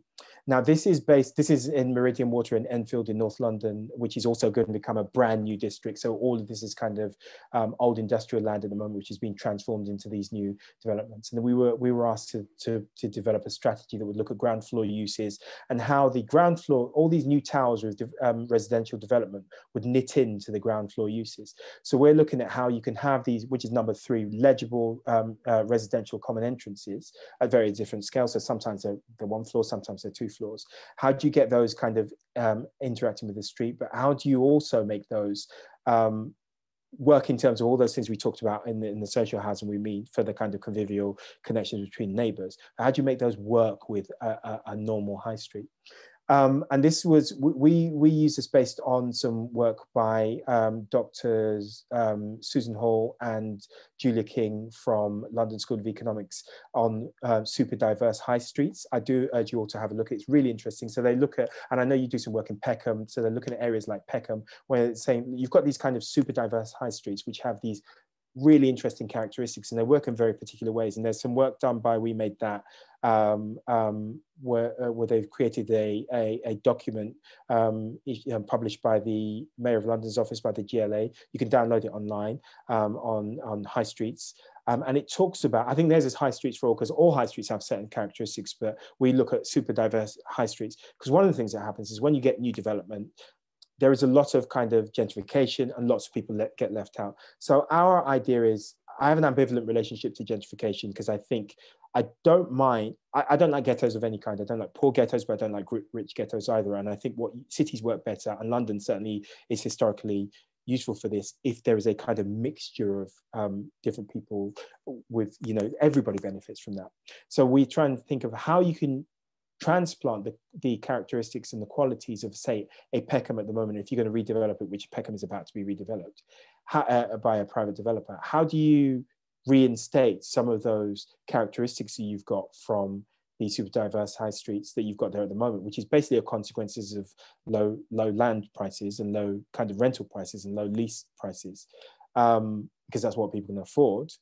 How do you put that in a brand new development with high land values and high, how does that work? There's a kind of conflict of interest there. And this is a kind of, some thinking that I was doing with another hat on, because I'm what's also called a Mayor's Design Advocate for London, which is that I do attached to a, a program called Good Growth by Design. And it's like, if you have to have growth, if growth is going to have happen inevitably, how do you manage that and make it work for everybody's benefit and in the best way possible? And that's what this kind of thinking came from. But then it also bled back into practice and thinking that how can we have a design proposition that answers some of those issues. So we thought about, actually, some of the thing is about, it's about a type of shopping offer that people have. So people feel more comfortable sometimes if they have something that's more akin to a market hall that you might find in, in Barcelona and European towns, in kind of small European towns. You often have a market hall where people buy their fruit and vegetables. It's a different relationship to a kind of neighborliness. There's a kind of social fabric that's there. Sometimes on the super diverse high street, you find one guy in a kiosk who maybe sells key rings or unlocks your phone if you've locked your phone, or sells, I don't know, those kind of phone cases or something like that. But that guy knows another guy who he helps fill out a form once in a while. And, and there's a kind of social network that happens on the street. But that guy can only be there because that land is super cheap and nobody else wants it. So how do you make a space for him? And in a mall, in a big kind of flashy mall, you often have what's called an anchor tenant. So you have a Marks and Spencer's or a Tesco's. And our question is, how can you have both of those? How can you have a Tesco's that's there that pays the rent? But how can you also have enough space that's subsidized for this guy to be there also, that provides the social benefit, so that both of those things can be there? So we want kind of a market hall in there, but we also want some market stalls, and we also want some kind of kiosk things there. We want some children's play space so that children could be there. We want some kind of places that people can sit with some broad pavements and open public space so that people can engage and hang out and meet each other, and sometimes just exchange, sometimes just pass each other by, but feel like they're part of a community, and not just kind of thing. So you can be there and be as anonymous as you want. William H. White, who many of us often kind of reference from, I've forgotten the name of the book. Hopefully one of my colleagues will be able to remember it for me later. But one of his videos, which is on YouTube, talks about the fact that in a place like Trafalgar Square, where there's lots of places people can hang out, but one of the things that you find there that's really interesting, you find lots of solitary people. And the reason they're there isn't necessarily that they don't want to be solitary, that maybe they're introverts and they want to be alone, but they want to be amongst people. So they want to be anonymous in and amongst other people. And we need to create public spaces that accommodate these things and that have life going on. So there's water going on, so there's a kind of water's edge. There's a kind of, there's going to be some need to be some kind of infrastructure and seating that provides kind of gateways to other characters of quieter, more secluded spaces in and around this development. So there's a kind of idea of thresholds, active public realm, gateways, active frontage that's got, cafes on it and hospitality and cinemas and things like that, as well as the kind of commercial development. How do you make these kind of spaces work as a kind of vibrant public realm? And this is an idea that we've also kind of developed for another competition. We just had the interview last week for an area of London called Thamesmead, and we're collaborating hilariously on the scheme. We were kind of invited to collaborate with one team first, which is DRMM, who we admire a lot, and also Big, who are well known to everyone. And we were very grateful to be included in their team, but sadly we didn't get shortlisted as part of that team. And when we didn't get shortlisted, we got asked by White Architecture and Publica to join their team for the next stage. So then we joined their team for the next stage, and now, in fact, I'll just go back to that for my last slide, to contribute kind of that same thinking for a different part of London, but talk about that. And it's 19th century, which used to be serviced by the Grand Union Canal. And what it was that and obviously this had a kind of really tall chimney where they used to process the wood and saw the wood and kind of process it and then pack it off to kind of various different parts of London and the southeast. But it also formed a kind of what's called an urban fringe condition. So this was, in many senses, the edge of a kind of major part of London. And then you had this kind of rolling kind of, Arcadian space and land that was kind of rolling off into what was effectively countryside all the way up to the mid-19th century, until it became a kind of London metropolitan open land. So we wanted to kind of recall this idea of a kind of waterside, canal side urban fringe with these columns, which gave us the opportunity, because what you often find with social housing is, because the way that they have to work, you often end up with these asymmetrical and anonymous kind of blocks. So this gave us the opportunity to create this kind of sense of order, and to create some kind of formal kind of consistency in the way that we are expressing these, so that rather than have kind of one smaller block or one bigger block, because we had to have some kind of draw some light in through a gap there, we couldn't do it there because for various reasons, because this was there, because this was a kind of route along the Grand Union Canal. So if you wanted to walk, by the way, if you want to walk continuously along the edge of the Grand Union Canal from West London to East London, you can't currently do that, but we wanted to create a link where you could go from here and walk along here and then cut across the edge of the canal and continue your path down, and create a bit of kind of urban infrastructure for London, which isn't there at the moment. There were lots of things we were juggling this. I hope this is being coherent. I'm not entirely sure it is, but do feel free to draw me out on some of these when we come to the question and answer sessions. One of the things that was really important to us was making whatever we did there really part of the existing estate, and kind of creating this kind of charged space at the center of the estate, which is a shared surface. So rather than have this road surface, and we were walking along there here when we first, about 3 years ago, when we were first involved in the project, and we were almost run over by white vans, because there's a major London road called Cambridge Heath Road about here.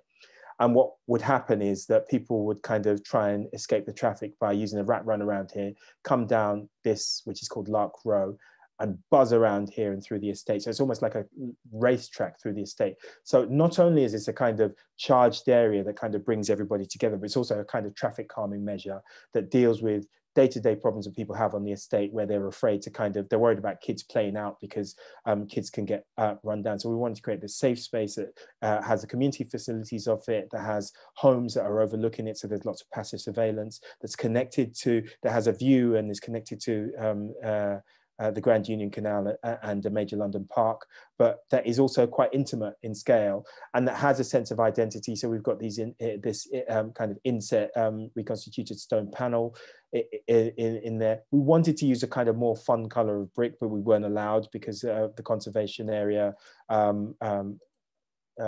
constraints. So they wanted us to use a kind of more buff colored brick, which we weren't necessarily convinced of, because one of the arguments we tried to make to them was that as in many places in London, our proposals are a response to a perennial social housing need. So that's another theme of what we're doing. So the Wellington estate as it is used to be in the 18th century, when these were built, an almshouse that was demolished in the interwar years in the 1920s. And these were then built in the 1920s between the First World War and the Second World War to meet the housing slum clearance and social housing need at that point.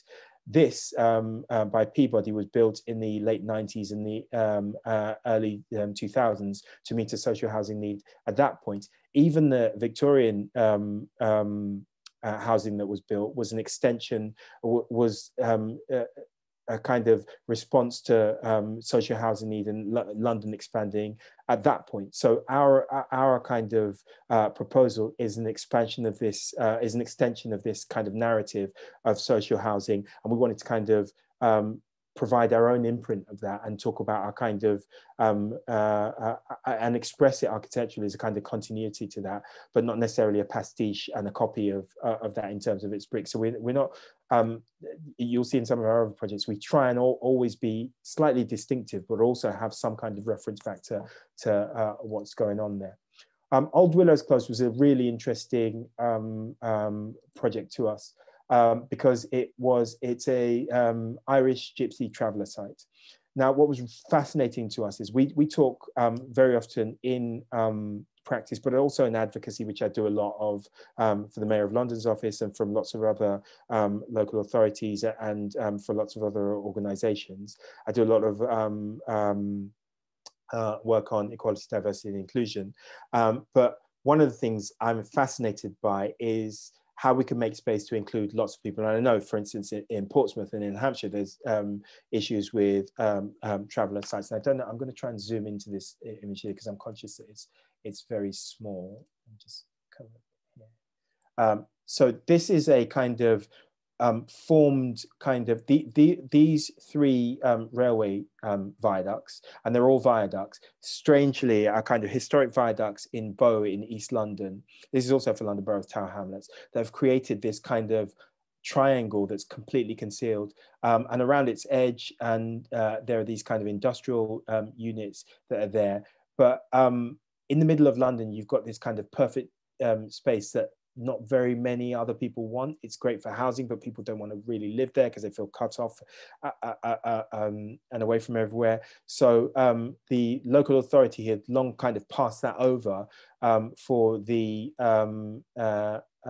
gypsy traveller community, who were quite happy to take it over when no one else wanted it. And it was a really interesting typology for us, because then it allowed us to kind of then start to kind of look about how a different culture of inhabitation and social housing live. And they've also got a shortage of space because, as you can imagine, there's often a kind of contentious relationship between places they want to live and the communities around them, who are not always welcoming, and frankly, who are rarely welcoming of having them in their midst. So this is a place where they felt very comfortable, but they were feeling very constrained. And then there's a big kind of infrastructure thing happening in London at the moment called Crossrail, and this is a ventilation shaft here for Crossrail, this thing here. And they had this piece of land right next to it, which isn't very much, but it was left over. And it allowed us to kind of consider for the local authority how we could add either 2 additional pitches or 1 pitch and a community centre.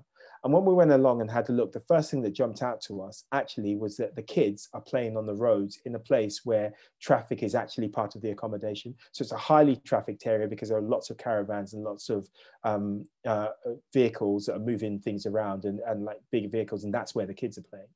So we started to kind of, we're still having the conversations with them, so we haven't actually designed anything yet. So this was a kind of opportunity for us to start to talk about consultation and start to make proposals about how we could start to rearrange things. Now, there are already 20 what are called pitches there of caravan pitches. Some of them have got kind of these fixed chalets, and interestingly, they're kind of advanced in sustainability more than the normal sorts of permanent accommodation that you would have. So they've got these kind of solar panels, they've got their own kind of chemical toilets. There are all sorts of kind of things that they have as a part of their lifestyle that actually means that they're really sustainable. But they're kind of jam-packed in there. We've tried to think about how we might rearrange things. Now, like on the other housing estates, the fixed housing estates that we were talking about, people weren't always, people are comfortable and they're maybe settled, and they're not everybody there is ecstatic about having to rearrange the place. So we wanted to start to have conversations with them about how we might rearrange things. And it struck us that the one thing we could start to talk about people, so we didn't know a lot about their culture, we wanted to learn about it. But the way that allowed us to start to have conversations with them was to establish a common ground when we started to talk about decoration and ornament. So we started to talk about the kind of amazing idea of caravans and gypsy caravans and the amazing color and decoration that came with that language. And immediately we started to find a common ground that we could discuss things with them. And we're still going along these conversations. We're going to try and integrate some of these particularly these really interesting kind of steps and kind of motifs in there. We're going to try and not be too kind of twee and pastiche. We're going to try and interpret it for the 21st century. I mean, we're in 2021 after all, and we always think that we should always be thinking as if we're at the cutting edge. The Romans were designing at the cutting edge of their technology at the time. The Victorians were doing that, and those are the things we all look back and admire, and we look at the kind of classical and even modernist buildings, and we look at those with admiration from now. But we should also be creating things that people in the future will look back with admiration and kind of and applaud and want to emulate and build upon. So we always want to try and be adventurous with the ideas that we take from the past and see how we can reinterpret them for the future as well.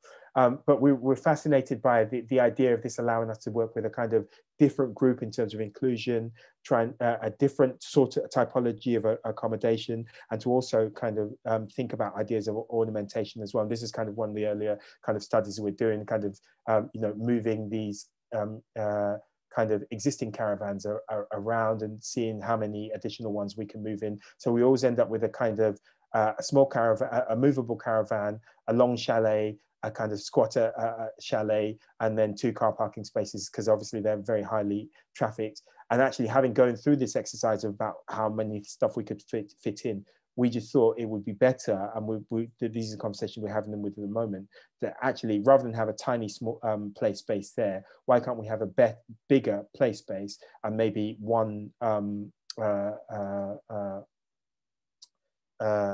only one kind of additional pitch there. So this is another Tower Hamlets project. I think this is a final Tower Hamlets project I'm going to show you on this, which is called Edwardman Close. And here we are again in the East End of London. This is in Limehouse. This is the main Docklands Light Railway route from Bank in the City of London out to Canary Wharf in the London Docklands. So it's highly prominent. This is the viaduct. It's highly prominent site. So if you're on the DLR, you can see our site straight away. This is kind of the view that we're blocking off indicatively. So again, we come along and we're these guys and say, you see all this kind of lovely sky you can see to the north. It is to the north. We're going to come along and block that off. And often people aren't happy about that. But like I said, we try and have these conversations.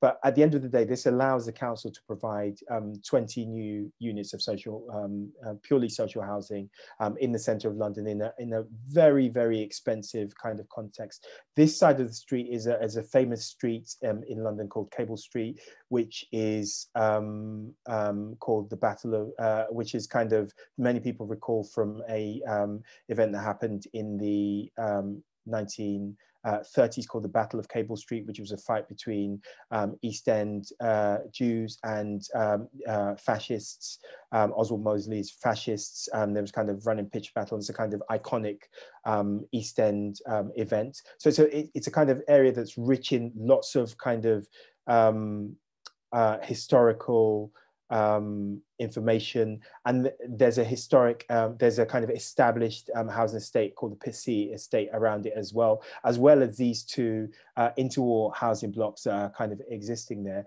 And as I say, we're coming along and putting these there. So we thought, look, if we've got to come along and do that, how can we make that interesting? And we started to look at kind of ideas of this here is a kind of Peter Markley example. I'll just come to these moments soon. But we started to look at the idea of a mansion block, because in order to get that amount of density for housing in a kind of tight block there, we have to kind of create what's some people might look at as an apartment block, but we wanted to think about it as a kind of conceptually as a mansion block. And a mansion block is an idea that was really established by an architect called Richard Norman Shaw in the I believe in the early part of the 20th century. Well, I know in the early part of the 20th century. I'm struggling to recall the decade, so forgive me. Perhaps one of my other colleagues will remember on the call. And this is exactly opposite the Royal Albert Hall. And it's basically lots of apartments with this kind of grand communal entrance where, and it's kind of because the address was more important than the space you could afford at that address. The idea of density, so you could sell lots of apartments in this one block and create kind of massive land values from a small plot of land. So it's a way of kind of putting lots of flats basically on one block, which, as I say, is a kind of generically an apartment block, but conceptually wanted to think about it as this mansion block, because we wanted to have this idea of a kind of dignity and a kind of grandeur and a kind of communal core entrance where you would circulate upwards, but be able to meet your kind of neighbors in a kind of convivial way. Forgive me, it's been a bit of a long day, so I'm uncharacteristically lost for words today. But one of the kind of motifs that we started to look at when we started to look at the kind of characteristics of Albert Hall mansions was the terracotta and the way that was articulated in the terracotta brick. And we kind of really like this rich material. So we're like, if this is going to have to be out of brick, because often so many of our housing buildings have to be out of brick for the moment, for a lot of reasons, not least because of the Grenfell Tower disaster. We're actually working on that project at the moment. I was actually there at a meeting this morning, which was kind of is always moving, being there. But that's kind of put into play all sorts of kind of new constraints and strictures about non-combustible cladding, and because of the kind of costs of that, councils often default to an idea about just using brick. It's cheap, it's flexible. There's an idea of, but we wanted to be kind of adventurous while we're using bricks. We wanted to kind of use a bright and vibrant and color, and still kind of looking around that. So we started looking at ideas of really interesting kind of terracotta, and we started looking at kind of the idea of terracotta that's glazed and faïenced terracotta, which is a kind of treatment and processing of terracotta that gives you a kind of smooth and glossy finish. And in many parts of the country, you get old, what are called board schools, and old civic and community buildings that are built by the kind of local municipality that are made out of terracotta because they were built at a particular period in time. And they're often articulated around openings and around doorways and kind of picking out accents in a kind of faience where you've got a slightly glazed finish that is a bit kind of more akin to stonework, and it's almost got a stony, marbly finish, and then maybe you've got the main kind of panels around it that are in brick. And we really like this idea because it allowed us to kind of be more decorative and be more thoughtful and more detailed in the way that we're looking about this. While we're looking at all the kind of elaborate ornamentation that might go on on some of these, we started to notice in this particular example, these kind of dwarf columns that are on this example here. And we really like that idea. And it kind of struck me, it reminded me of a kind of this Peter Markley project from 1983 in Germany. Peter Markley is a Swiss German architect who is quite austere, but also strangely kind of witty in that same way that is kind of understated. So he's also got this kind of, this is a small private house, but you've got this kind of raised kind of piano nobile that becomes a balcony, and he's got these small kind of columns that define a kind of balcony amenity space and a kind of threshold into a living area there. And we really started to like those that idea, and then we started to kind of see if we could use that somewhere else. So that those kind of columns that I was talking about, you can't quite see them on here in the Philpott Street project with the kind of that expressed kind of column that almost looked like a kind of earring, teardrop earring. We started to see how we could kind of make those smaller, but start to kind of add a bit of quirk into what we were doing. This moment here is really interesting because we started the project by saying, look, we're coming along and putting this here, and we understand that. So we had consultations with local residents in these blocks, and they were like, well, you're blocking our view. And we were like, yeah, but the sun's coming from the south over here. But we do understand we're blocking your view. It might only be of the railway, but at least you get a view of the sky, and it's really pleasant, and it feels open because this is London. And there's not a lot of open space in this particular area. So this is a contrast between here and the other site near Victoria Park, because here it's really kind of hemmed in, and we're coming along and hemming it in even further. So we had this kind of idea. By the way, we're always trying to get this particular thing into our projects. I'm always trying to put a periscope into our projects, but no one has let me build one yet because of cost. But this kind of toothpick then became, why don't we just have a kind of periscope? And then it actually came from one of the residents' conversations, and this was one of our earliest studies and kind of thinking about what our ambitions for this space might be. I'll come to the kind of deck access idea in a moment as well. And we just thought, look, if we had a periscope there, you can have this moment where people could kind of get together. It's a reference point. It's a kind of playful thing. Kids could kind of clamber onto it, look onto it. It restores your view, looking over the railway if you really wanted to look there. But everybody gets what they want. You get a kind of communal kind of heart to this, a warm, intimate space. But you also kind of get this view and something playful and quirky. And this is a kind of this is the moment with that kind of reinsertion, that gesture of the kind of dwarf column that we were trying to put in here as a kind of gesture orientation. And then this is a kind of faianced lighter band of terracotta that we might process in there with some terracotta brickwork in here. And these galleries become these communal areas, open communal areas. So I grew up in social housing. There are kind of some really interesting things about it. I hate deck access, and I'm not a fan of it. But in dense urban environments where you've got lots of people having to share a stair call, often those stair calls are internal, they're enclosed, they're hidden away. It's where lots of antisocial behavior happens. It's where lots of, if you have more than about 6 to 8 families sharing a stair call, if you have about 10 or 12 or 18, nobody really feels like they own it. So everybody kind of, it's a lot easier to drop a bit of paper or to kind of throw something down, and before you know it, this accumulates and becomes a real management problem. So one of the things we wanted to do was make it open and make it kind of more airy and spacious, and have kind of amenities. So balconies from these areas aren't separated off, but they're kind of adjacent to these communal areas, so they're almost part of it. So it becomes almost like your front garden to your house if it was a terraced house. So as you would enter in through a kind of defensible space that might be your front garden on a terraced house, we're imagining that these concourses here feel like that for these people here, and then they know their neighbors across the concourse. They start to inhabit these spaces with their own plants and their pets, and you spot the little cat there, and kids can play there and kind of have relationships in and across here. And the people that don't currently occupy these balconies here, even though they look across from each other, feel that they might kind of have some opportunity to start to get to know their neighbors and their new neighbors across here. And it just becomes a kind of more convivial environment. At least that's the ambition that we were going for and we wanted to talk about. We're still kind of, these are a bit further on, and we're still kind of going along our, we're doing some kind of studies in terms of materiality here. I just wanted to talk about quickly here in terms of the plans. We deliberately kind of made it a kind of strangely irregular and I call it a higgledy-piggledy plan. We wanted this kind of meandering and quite luxurious circular stairway that kind of winds up through that concourse that you were talking about before. We have to have 2 lifts, so we wanted to make sure that it wasn't a kind of institutionalized lift, so we kind of offset them so they weren't. We didn't have these kind of, blocky bits at the end of it, but that gave us it both gave us kind of particular challenges and problems as we entered there. But the reason I really want to talk about these plans is because these plans predated the pandemic, and what we started to talk about here is, if I could just see if I may zoom in on my own drawings. Let me just bear with me a second.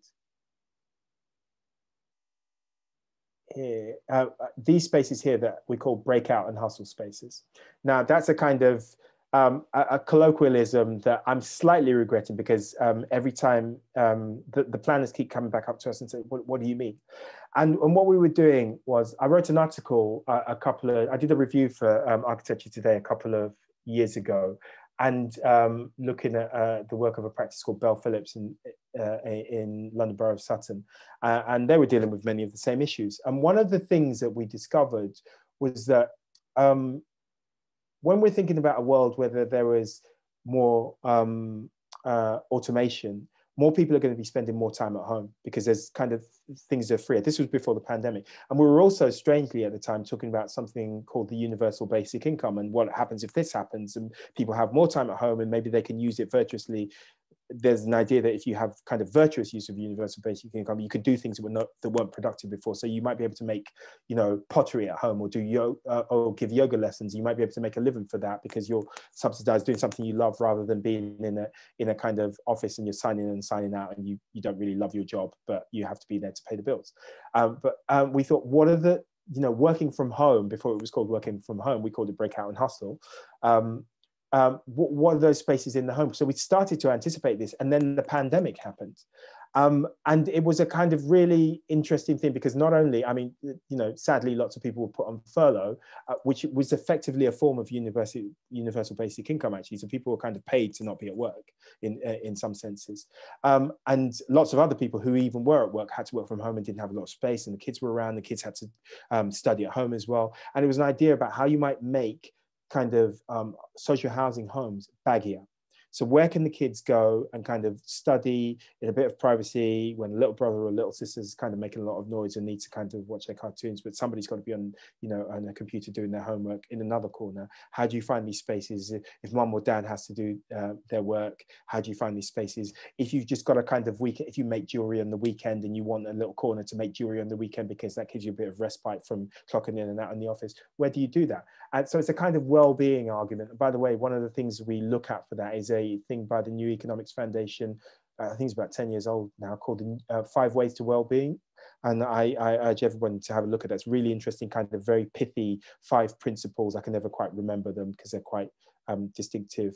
5 quick principles to how to kind of add well-being to your project, to kind of audit your project, even your student project, for 5 ways to well-being. Have a look at it. It's really kind of interesting and intriguing, thought-provoking, in the kind of design process. So yeah, so we deliberately kind of made it both rational but higgledy-piggledy. It's rational in the terms that these are kind of repeating floor plates. So we have a kind of unique floor plate for the ground floor, but then the other 6 floors, because it's 7 stories high, 6 floors kind of repeat. So it kind of, you get economies of scale, and it's kind of cheaper for the council to build because they can just repeat these floor plates and going up. We can get 20 units in there, at least I think 30%, which are family-sized units, which there's a lack of in Tower Hamlets. And the ground floor unit here is a disabled unit, and there's another disabled unit on this side as well. So so wheelchair accessible units on the ground floor, family-sized units, but also more social housing. So we're trying to kind of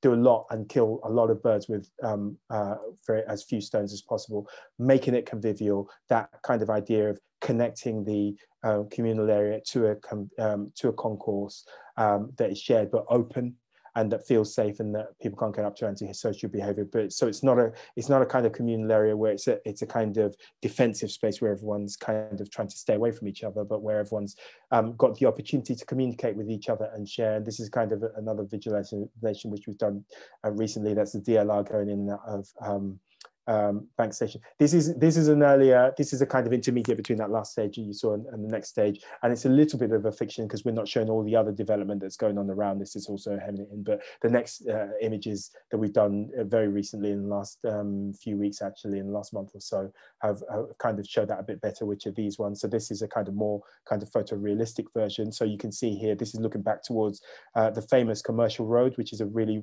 major road in London. If anybody knows East London and Commercial Road, you know that there's a kind of music venue called the Troxy, and our site looks directly onto the Troxy. So that's this building here. And yeah, so one of the other things we wanted to do, so when the Troxy kind of lets people out on a kind of night when there's an event, there's no overlooking here. This across the street here is a car parking structure. So at the moment, even though we're putting something there, it's a kind of blank area, and there's lots of antisocial behavior going on here, and there's no overlooking. So our building is actually also providing overlooking. These facades here are mainly blind to the street, not because they don't have windows, but because they're orientated inwards onto the other side of the estate. So actually looking into internal courtyards. Let me try and emphasize that point with the just excuse me for a moment here. So all of these kind of U-shaped things are always orientated into these cores, into these centers here, and away from the street. So the streets at these points are actually at the moment currently really blind as you come through underneath these viaducts for a really long stretch of space. No one's overlooking them, and they don't feel very safe at all anytime after dark. And that's a serious problem at the moment. And security is a really, you know, safety and security is a really important issue on existing housing estates. It's the first thing people talk to you about when you have consultation. People are mainly concerned about how they get from from the bus stop to their front door and feel safe. That defines your experience of your home. How does is the refuse organized properly in a way, you know, it doesn't kind of build up and get smelly over a hot bank holiday weekend when the refuse hasn't been taken away and doesn't attract vermin?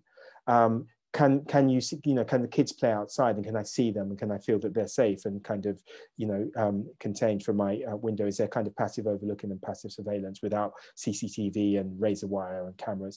If you see, we're on estates where you see kind of grills and fences and razor wire, you know that's a massive giveaway that there's a massive social kind of antisocial behavior problem, because people feel unsafe, which is why they put up grills and security kind of apparatus around there. So like this is going to have quite a kind of prominent presence on the street, but it's still not as tall as this 12-story building that's going on here. And these are kind of images that we're kind of doing for the plan to show them. So this is a troxy from the major commercial road. This is part of the existing housing estate that was established in the kind of post-war years. And this is, the buildings around our block were actually in the interwar years, but the main estate was developed in the post-war years. And yeah, so again, it's really quiet streets. You can see these very blank facades. So all along this kind of existing bit and all the way underneath that underpass and the other side of it is entirely kind of unoverlooked at the moment. So those new homes provide a kind of urban benefit in that they overlook the streets and make it feel safe, simply make it feel safer. But they're also really, really super connected back into the city. We're really interested in that in a lot of things we do. And as you can tell, even from these kind of buildings here, this kind of lid on top of this existing building, there's a massive demand for housing in the area. There's lots of development everywhere, all of the time, frankly, that's happening there. This is an early project that we did that was called the Portobello Pavilion. It was a kind of quick intervention. I'm just going to show you the kind of this little collage that we did. So on this side here is a social housing estate, and on this side are £5 million townhouses. This was in, anybody who knows the film Quadrophenia will recognize this. No, it's not Quadrophenia, excuse me, I'm mistaken. It's a film called Performance with Edward Fox and Mick Jagger. And it's, it was filmed around what's called Power Square. And this is the site here, but they have a annual pop-up pavilion that they do called Portobello Pavilion.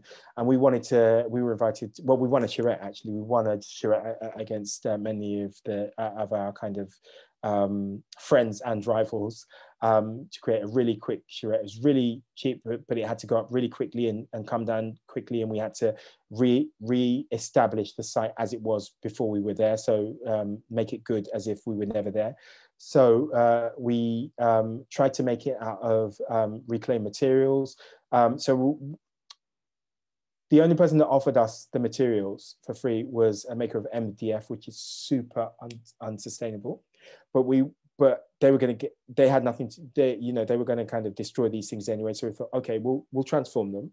We'll make it into a circular economy conversation. We'll transform them into a set of modular kind of things that would be both enclosure and structure.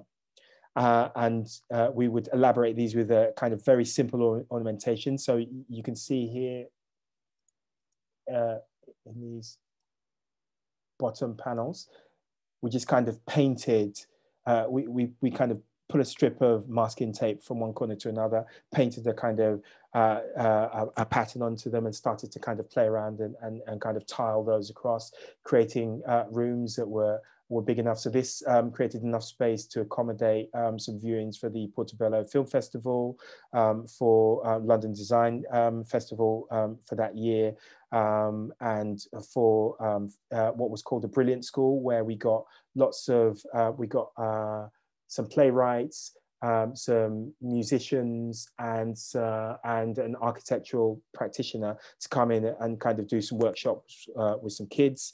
We called it a Brilliant School, so it was the kind of transferring skills. We wanted to work with people in the local area. So what you can't see from this picture, because it's not here, but about kind of a mile down the road in this direction is Grenfell Tower. So if you come out to Paris Square over here and you stand on this pavement, you can see Grenfell Tower in the distance. So there was a lot of kind of grief in the area at the time, and we wanted to kind of, and obviously the older residents really wanted to, it was about a year after the disaster, the older residents really wanted to kind of memorialize things, so we had to be very sensitive about that. But the kids had been, and the young people had been kind of traumatized by it, and they really wanted moments of kind of joy and kind of positivity and openness, and I wanted to look forward. I wanted to begin to look forward as a kind of beginning of that journey as well. So we really wanted it to be a part of this kind of process. But one of the other things we tried to do in the area is we found that there was a kind of real unemployment issue in the area that predated anything like Grenfell, but it was a real kind of There are real inequality issues in the areas. You can tell there are all these really rich houses with massive unemployment. So we try to make sure that anybody who helps us, so we kind of assembled this ourselves. So we made sure that we found skilled people in the area who had kind of like carpentry skills and handyman skills to come along, and we paid them a London living wage fee out of the fee to build the film, to help us construct this thing. And part of that was they built it. We were able to then offer them an employment reference, a recent employment reference as part of that. So they got something out of it. We got something out of it. And there was kind of offering something socially back to the community. And we were getting this kind of architectural benefit at the end of it. So this got published, and we got, and it was part of the London Design.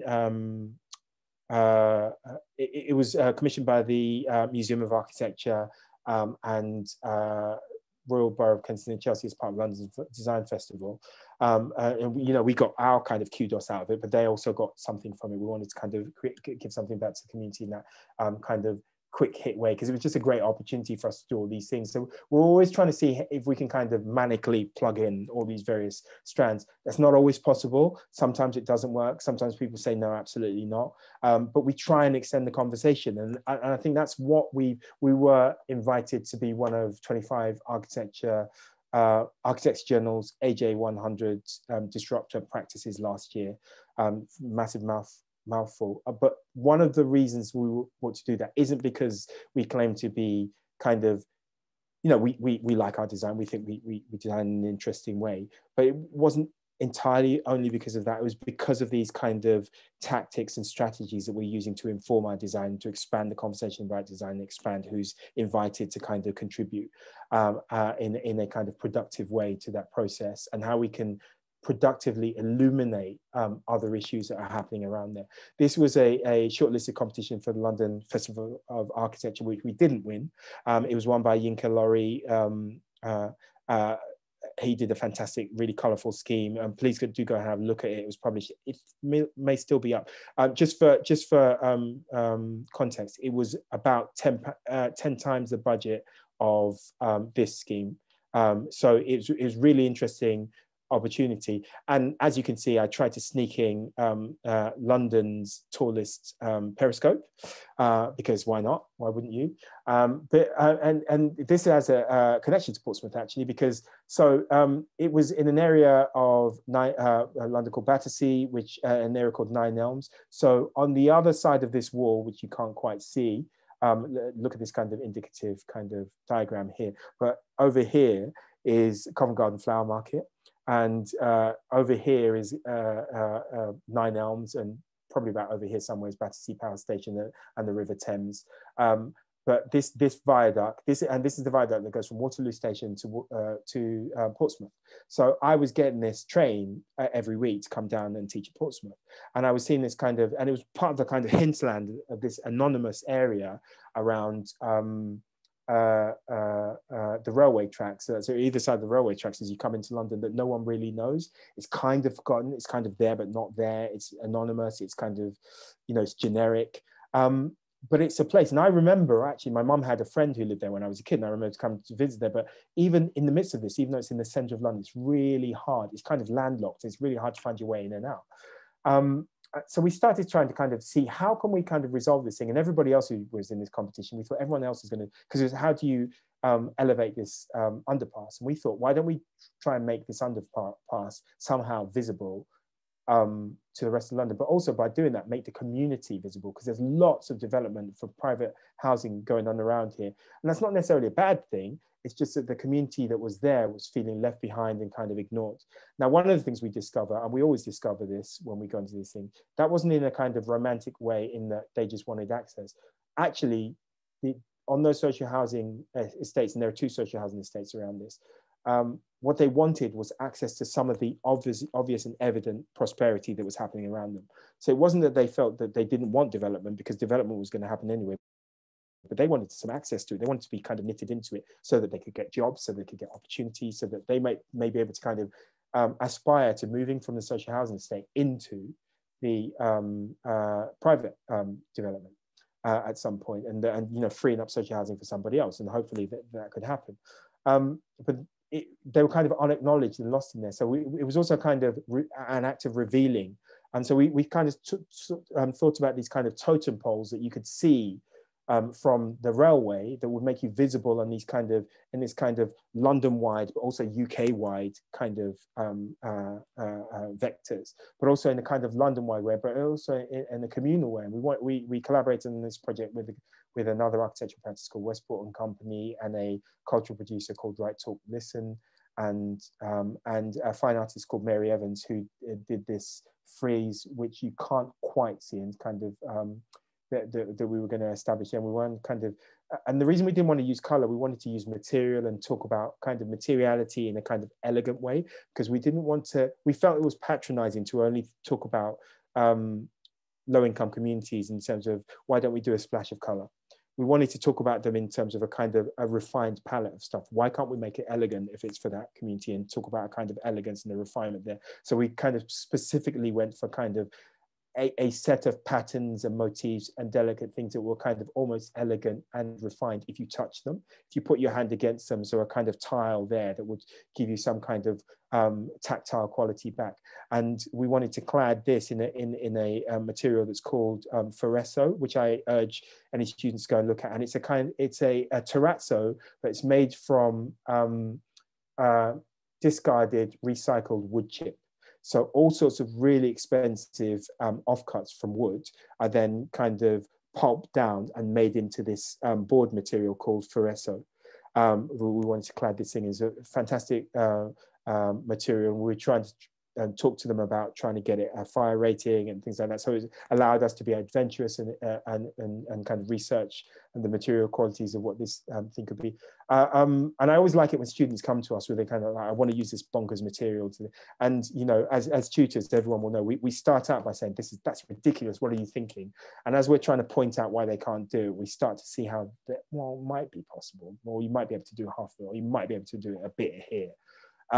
So it's a kind of, you know, productive thing. And that's what I got out of teaching. I always say, like, I get as much out of teaching from putting into it, because it gives us ideas, and it challenges us in the kind of way that we're kind of in our straitjackets by now, because we've been, beaten up by planners or clients into kind of only doing what they demand so often. But, you know, it's often useful for us to be challenged and to be kind of, to have thought-provoking things shown to us as well. What's the other thing I want to say about this? Yeah, so the optical instruments, one is on one side of the bridge, one is a periscope. And we also wanted it to be kind of this interesting, delicate thing. So it's got this kind of circular bottom, so it almost looks like it's balancing here on a seat, and it kind of on this plinth here, so that people can sit on that. So it's almost kind of balancing there. But on the other side, and this is in the grounds of a school. So this fence here is the grounds of a school that comes right up to the railway embankment there. We wanted to create a camera obscura and a kaleidoscope. So it's a kaleidoscope to the street, so anybody on the street could look in there, because we obviously don't want them looking kind of with too much focused attention into a school. But kaleidoscope gives something back to the street. But the kids in the school can get something of a kind of camera obscura effect in there, so they can go into a little room and a booth and close it off and shut it off and kind of get an impression of the outside transmitted back to them. And we love this kind of idea of being able to see the train track here, this kind of blur of a kind of poetic image kind of smeared across there. And it was this kind of image, this really interesting image of how you kind of memorialize and kind of had a kind of, it's almost elegiac about the space that's living there, but also kind of hopeful about the spaces that's going to come, and, you know, wondering about the journeys that people might be making on the train that you don't know.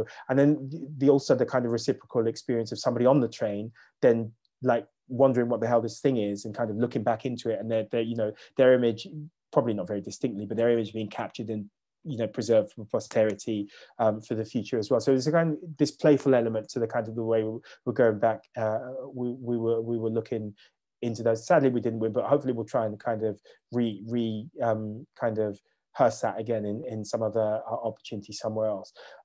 As you can imagine from some of these projects, we're really interested in the way that we always tell people we don't necessarily do public realm. What we like to do and what we're most fascinated by is a kind of public realm that's about placemaking, but specifically that's about the interface between the architecture, which is what we really do, and the space and how it meets the public realm and what it means to the public realm and the convenience for that.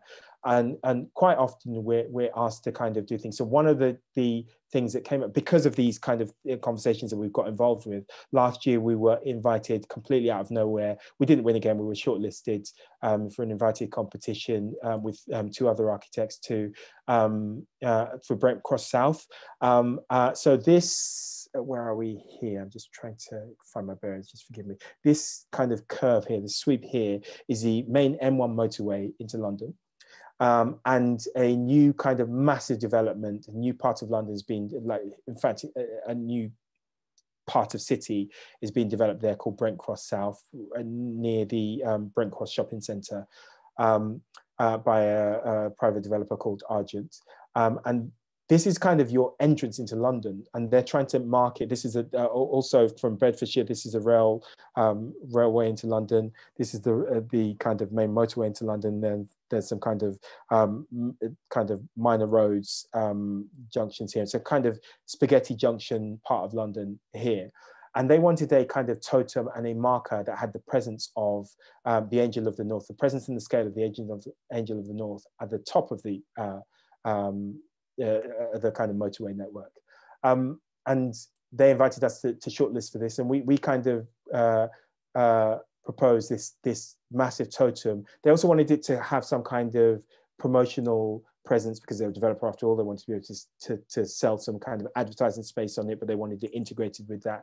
But they also wanted it to have some other kind of playful elements. So we proposed this kind of almost Jenga type of totem that would have this kind of enormous, massive presence.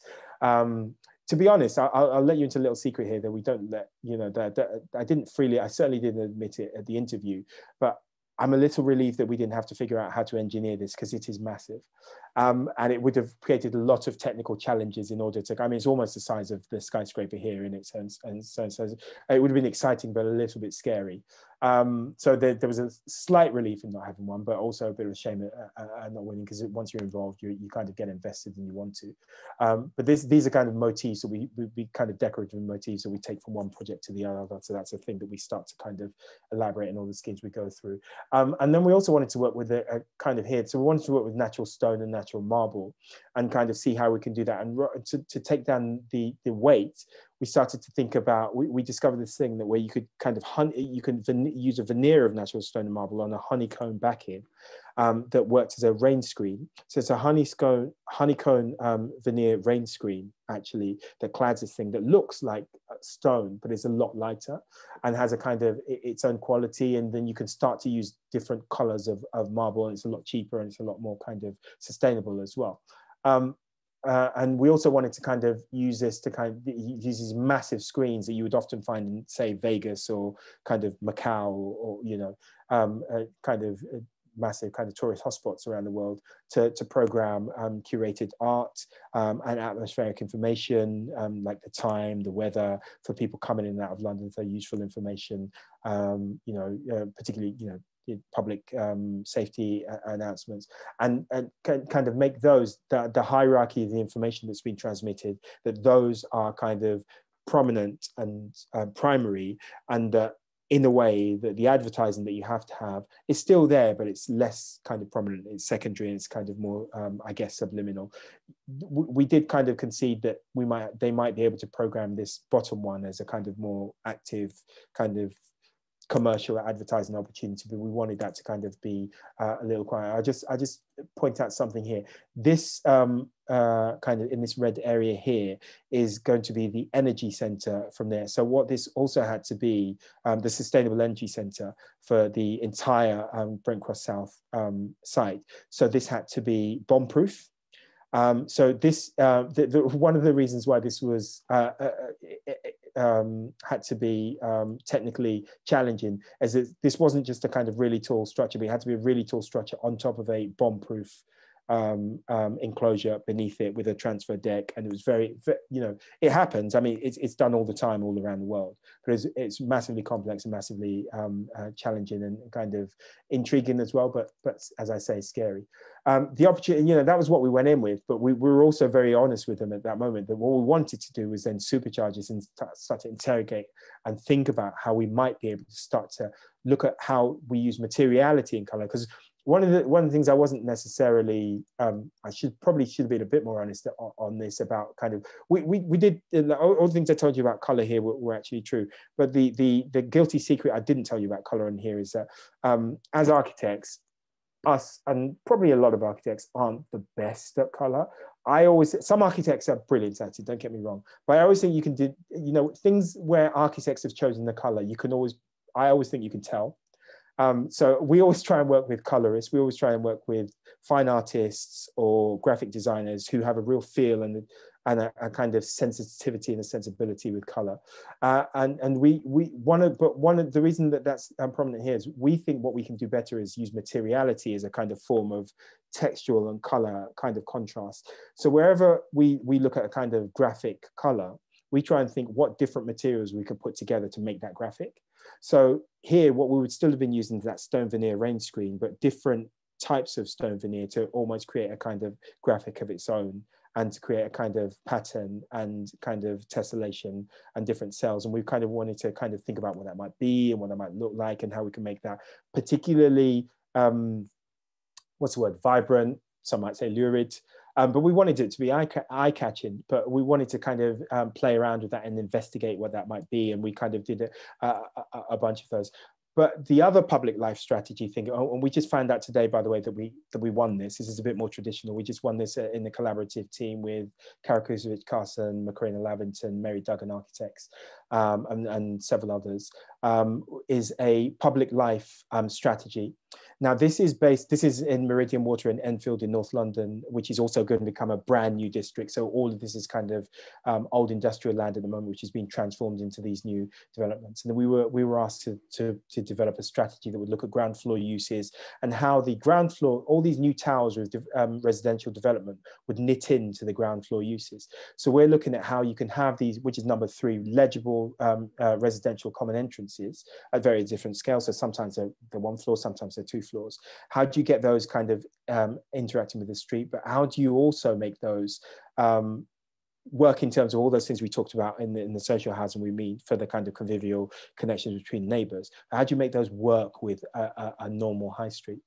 And this was, we used this based on some work by doctors Susan Hall and Julia King from London School of Economics on super diverse high streets. I do urge you all to have a look. It's really interesting. So they look at, and I know you do some work in Peckham, so they're looking at areas like Peckham, where it's saying you've got these kind of super diverse high streets, which have these really interesting characteristics, and they work in very particular ways. And there's some work done by We Made That, where they've created a document published by the Mayor of London's office, by the GLA. You can download it online on high streets.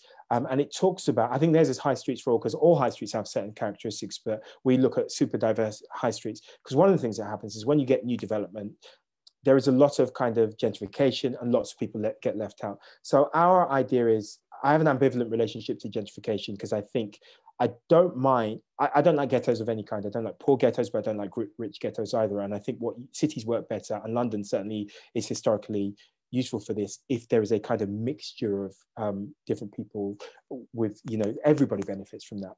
So we try and think of how you can transplant the characteristics and the qualities of, say, a Peckham at the moment, if you're going to redevelop it, which Peckham is about to be redeveloped by a private developer. How do you reinstate some of those characteristics that you've got from the super diverse high streets that you've got there at the moment, which is basically a consequences of low land prices and low kind of rental prices and low lease prices, because that's what people can afford. How do you put that in a brand new development with high land values and high, you know, how does that work? There's a kind of conflict of interest there. And this is a kind of, so this is a kind of some thinking that I was doing with another hat on, because I'm what's also called a Mayor's Design Advocate for London, which is that I do attached to a a program called Good Growth by Design. And it's like, if you have to have growth, if growth is going to happen inevitably, how do you manage that and make it work for everybody's benefit and in the best way possible? And that's what this kind of thinking came from. But then it also bled back into practice and thinking that how can we have a design proposition that answers some of those issues. So we thought about, actually, some of the thing is about, it's about a type of shopping offer that people have.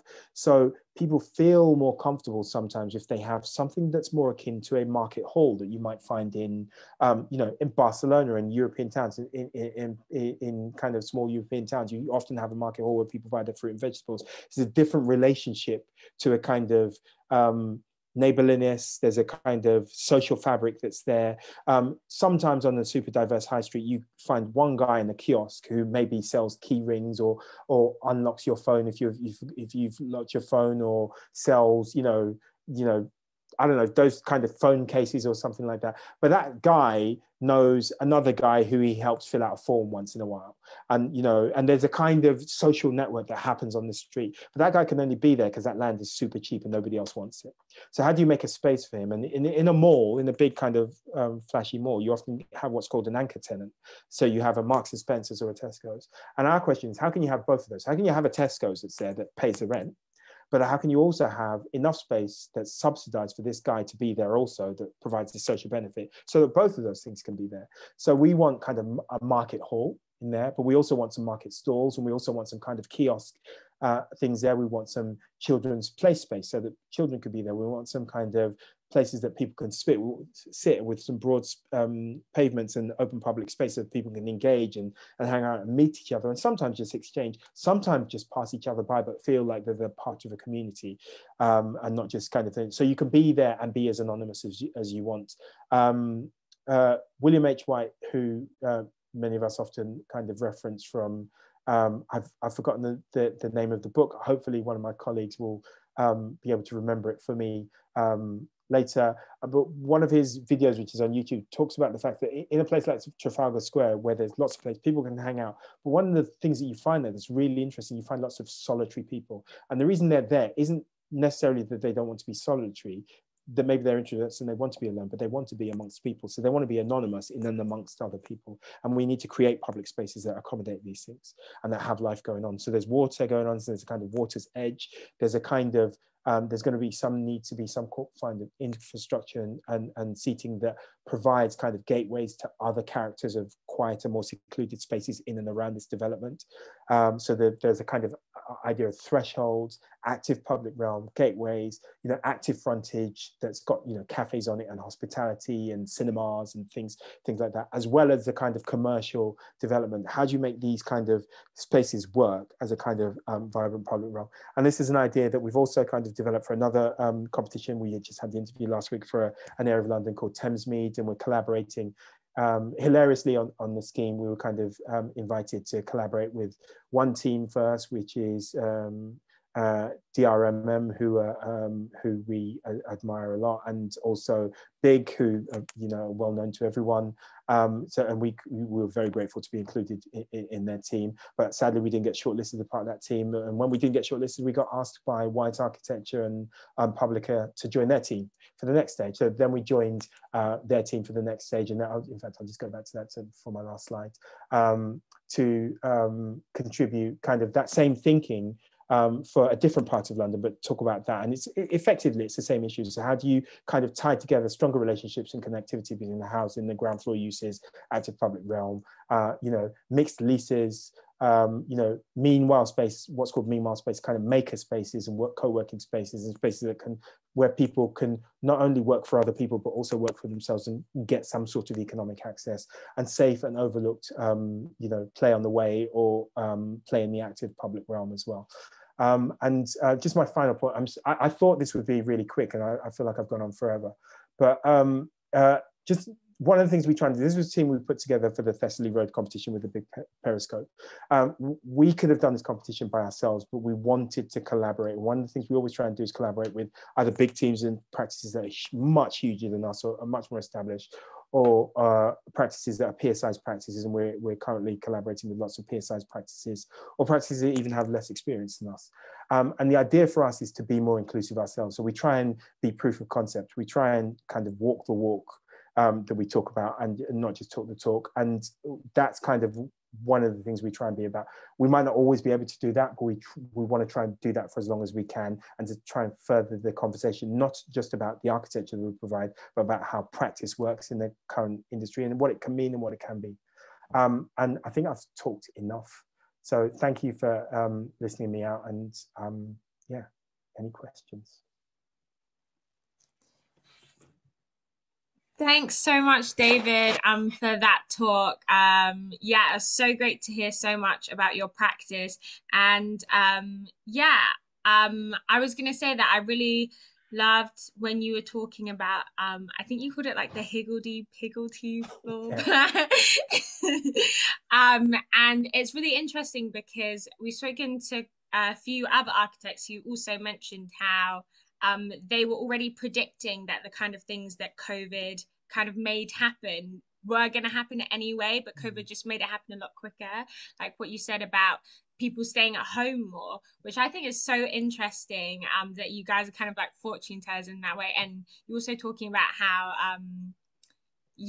with your architecture and with your practice, you always want to be at the very like cutting edge of architecture. And I think that just goes to show how you were, because like, I guess while everyone else was like, oh, this has kind of ruined our plans, you were like, oh, this actually goes with what? Like literally your floor plans. Yeah. Well, one of the things we do, as I do as well, is kind of evangelize for architecture for good, because I think it's a vocation. And I think one of the things we're really good at is that, I wouldn't say it's kind of guessing the future. I would say it's kind of anticipating it, because we are really good at imagining different typologies and what kind of spaces need. And in that, we kind of anticipate, implies kind of the ways in which we live. I think of architecture as a kind of prosthetic extension, as a kind of this prosthetic output of our society and who we are and what we think about and what we're concerned with in a way. So kind of the most, part of visible expression of that. And I think we're really, really good at that. Even kind of at this, even you guys as students, you spend all of your time imagining what spaces could be and what they might be. So I think that's where that comes from. I'm not surprised it's really consistent in other people you've spoken to. Yeah, definitely. It's so interesting. It is a little bit late, so I think we'll just take maybe 2 questions. So yeah, anyone want to go first and just ask David a question?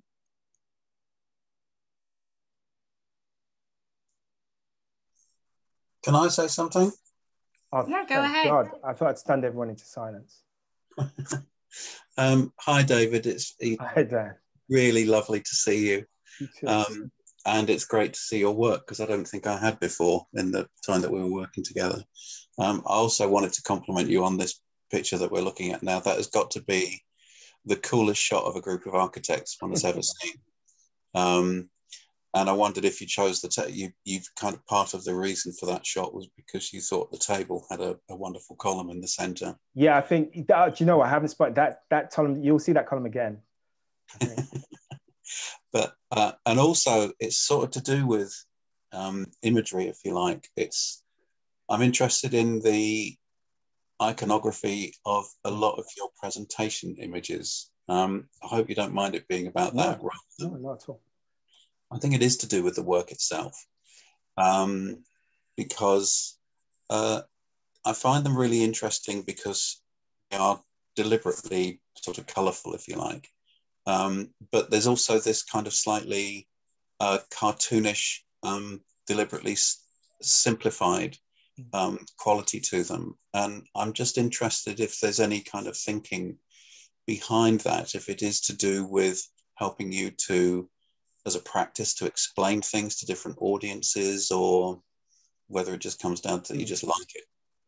I think it is in one sense to explain it to different audiences. And I think one of those audiences is ourselves, if I'm honest. It's about kind of thinking these things through in a kind of, I don't know, quite a basic way, and trying to figure out what it is and simplify what it is we're trying to do. Because obviously these, quite often we're dealing with quite vague ideas at first, and we're trying to filter them down and kind of focus them and make them into something concrete, which we're always trying to get students to do. It's like, yeah, that's a fantastic idea. Now, how do you turn it into architecture? And I think that's where that comes from. I'm not sure that I've actually thought about it that deeply, but I think maybe it is a kind of subconscious thing that we're trying to do, because I think it is something, it feels instinctively deliberate, but I can't articulate why. But I think it is about trying to kind of understand it ourselves. It kind of clarifies something that we're looking at, and it happens to be friendly to our kind of end user group as well. Yeah, yeah. Okay, thanks. I think Roger's got his hand up. David, thank you so much. Great to see you again. You too, you too. I've got an Australian mate, an architect called Richard Le Plastrier, who's also an incredibly inspiring teacher. And he always says to his students, tell me, what is your beautiful idea? And you've populated our brains tonight with so many beautiful ideas. And I'd really like to thank you for that. Thank you. Which have been across a whole kind of diverse range of issues, from, you know, inclusion, diversity, all the way through to how you make buildings. But today, for me, is a really important day. It's the day that we celebrate the passing of Stephen Lawrence. And my sense is that it would be really interesting just to talk about that for a few moments. Well, I think the way that you've expressed it is really lovely, because I think, in a sense, what our beautiful idea is ourselves. And in another sense, almost come back to what Dan was saying, the difference between the output of what we do and ourselves. In my biography, I find it really difficult to draw that line.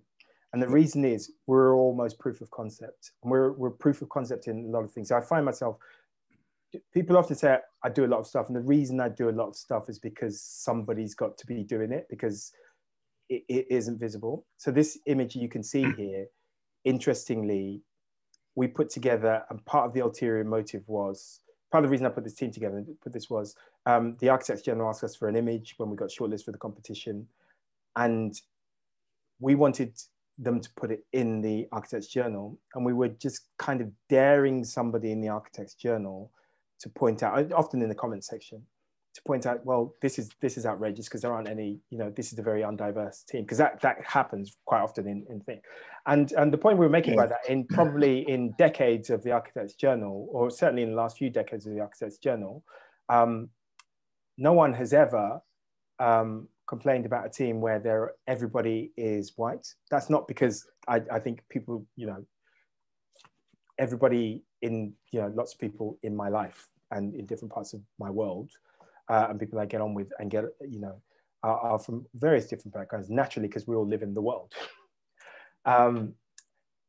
But I wanted to, it was almost like a provocation to say, there are all of these people out there, and actually they need to be part of the conversation, and that makes us all better. So it's not about just swapping one person's privilege for another person's privilege, but allowing everybody to contribute, you know, equally, which isn't the case. Now, Stephen Lawrence is actually a contemporary of mine. So I recognize, so it's got really significance for me. Contemporary of mine, I also grew up in South London. That literally could have been me. So that could have been me, Stephen Lawrence, and I could be Stephen Lawrence now. So if he just survived his ordeal, set up in practice, you know, trained as an architect, set up in practice, he could be on this call instead of me. That's an actual fact. So it's got a kind of interesting resonance for me. But I think one of the things I challenge lots of people about is that Stephen Lawrence is symbolic of lots of people, but there are lots and lots of people out there. And I talked to kind of lots of authorities in London, and the Mayor of London talks about this. He talks about kind of procurement practices and spending money being about more London and across the UK. And a friend of mine, Elsie Owusu, talks about kind of, you know, why doesn't the architecture profession look like Team GB at the Olympics? You know, which is what it should do. Or, you know, why doesn't the architecture profession in London look more like London? It's bizarre, because there are lots of people out there and lots of people are trained since the expansion of university education in 1992. I know because I was there at the time when the Polytechnic I was at suddenly became a university overnight. If that's the case, lots of people have gone through the process and been trained, but they don't get opportunity and they don't get access.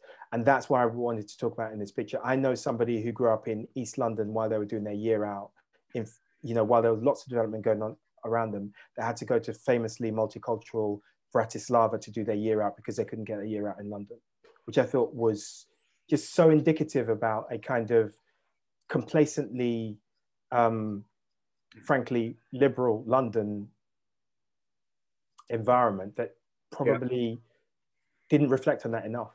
And that's what some of these pictures were about. And I think everybody feels horrified about Stephen Lawrence. Everyone feels horrified about Grenfell. Everyone feels horrified about the London riots. But the reason I kind of put those three things together is that people only ever tend to deal with these issues in moments of cataclysm. So it says they're a kind of reaction to Black Lives Matter, to George Floyd, to whatever. It's always as a reaction, as a kind of forced thing, when it needs to be a thing that we shouldn't be still here in 10 years' time doing this. And what I urge people to do is, like, everybody should have in their mind, what does it look like when we've made a success of all of what we feel? We all know what we feel about this. We all feel bad about it. That's not really most people, I doubt if anybody would be on this call if they didn't feel bad about that, at the very least. So that's not that interesting to talk about. But what is interesting is, what do we think this looks like in 10 years' time when we think this problem is solved? And let's try and do that. Let's just try and reach towards that, because that's how we'll get there better. And that's what I kind of try and urge people to do. And that's why I think, as a practice, it's really important for us to be proof of concept. I was asked to be on the inquiry for Grenfell, but I refused because it's a kind of full-time job that they were doing, because I wanted to run a practice. And not just because I always wanted to run my own practice, but because also it's important, it's kind of important to see me in a way that, because there aren't enough of me, and there aren't enough successful people like Stephen Lawrence is out there. And there shouldn't just be one or two of us, there should be hundreds, because there are literally hundreds of people training all the time. The amount of people you've trained in your time, Roger, can you imagine if, just 10% of those have set up their own practices? Where are they, or where have they all disappeared to? So that's the answer. Yeah, I mean, I'm solidly filled with hope. Talking to young people, working with young people who are coming through from all kinds of diverse backgrounds. I'm really encouraged by that. But I think we have to proactively support them to overcome these bigotries and these barriers and these thresholds that seem to exist within the world even still, and that saddens me. But I just think it's got to be so systemic. And I think it's the start of it is all of us understanding that it's not always easy. I mean, like, even me, I've become aware through the last year of my own personal privilege, because we're getting lots of opportunities now. I'm getting lots of opportunities, and that's why I think I need to make it visible. But if it's easy for me to walk into a room and talk loudly and confidently in English, I do that all the time. I'm not as intimidated by it. Whereas lots of other people, like a young Black woman, might not feel as confident at doing that, or a young white woman might not feel as confident at doing that. So it's kind of understanding that people act in different ways, but how can we make space for people as well, and that it's systemic. I'll let Jubilee come in. Oh yeah, I just wanted to say thank you so much for your time, David. It's been so good to have you as our last lecturer in this series. It's just been such a good way to finish off our series. And I also wanted to say thank you to Reba for sponsoring us for this series, and for everyone for joining throughout the year as well. It's been such a great time, and it's been such an honor for me and Ben to be able to lead. Ben, do you want to say any final words? Just thank you to David. It was great today. It was absolutely like just hearing you talk is very inspirational. And the things you were saying were amazing. No, I'm really pleased. Thank you for inviting me. Just before we go away, this is our last lecture in this polyphony series. And really genuinely, I would like to thank Jubilee and Ben and the whole PASS team for putting together a program the like of which we've never seen before at Portsmouth. It's been open, it's been engaging, and it's been really revealing. And my sense is that going forward, in all of you guys, the whole PASS team, the architecture is really safe in your hands. Because I think you're all shakers and movers. And I think long after I'm dead, the architecture going forward is going to be very, very different and populated, I think, by a really diverse group of people. You've done an amazing job this year. You've taken PASS to another level. And I think you all need to know that. And I think it's important to say that. And I hope I'm not embarrassing you, but if I am, then, you know, tough luck. But thank you. Yeah. Thanks, Roger. Yeah, thanks for all those kind words. It really means a lot. Yeah, have such a great rest of the evening and rest of the year. And hopefully we'll see you again soon as PASS or just in the architecture world. Yeah, have a great evening, everyone. Thanks again, David. Thanks, David. Thank you. Thank you. Thank you. Thank you. Bye, everyone. Good night. Thank you, everyone. Good night. Night. Yeah. Bye, everyone. Bye.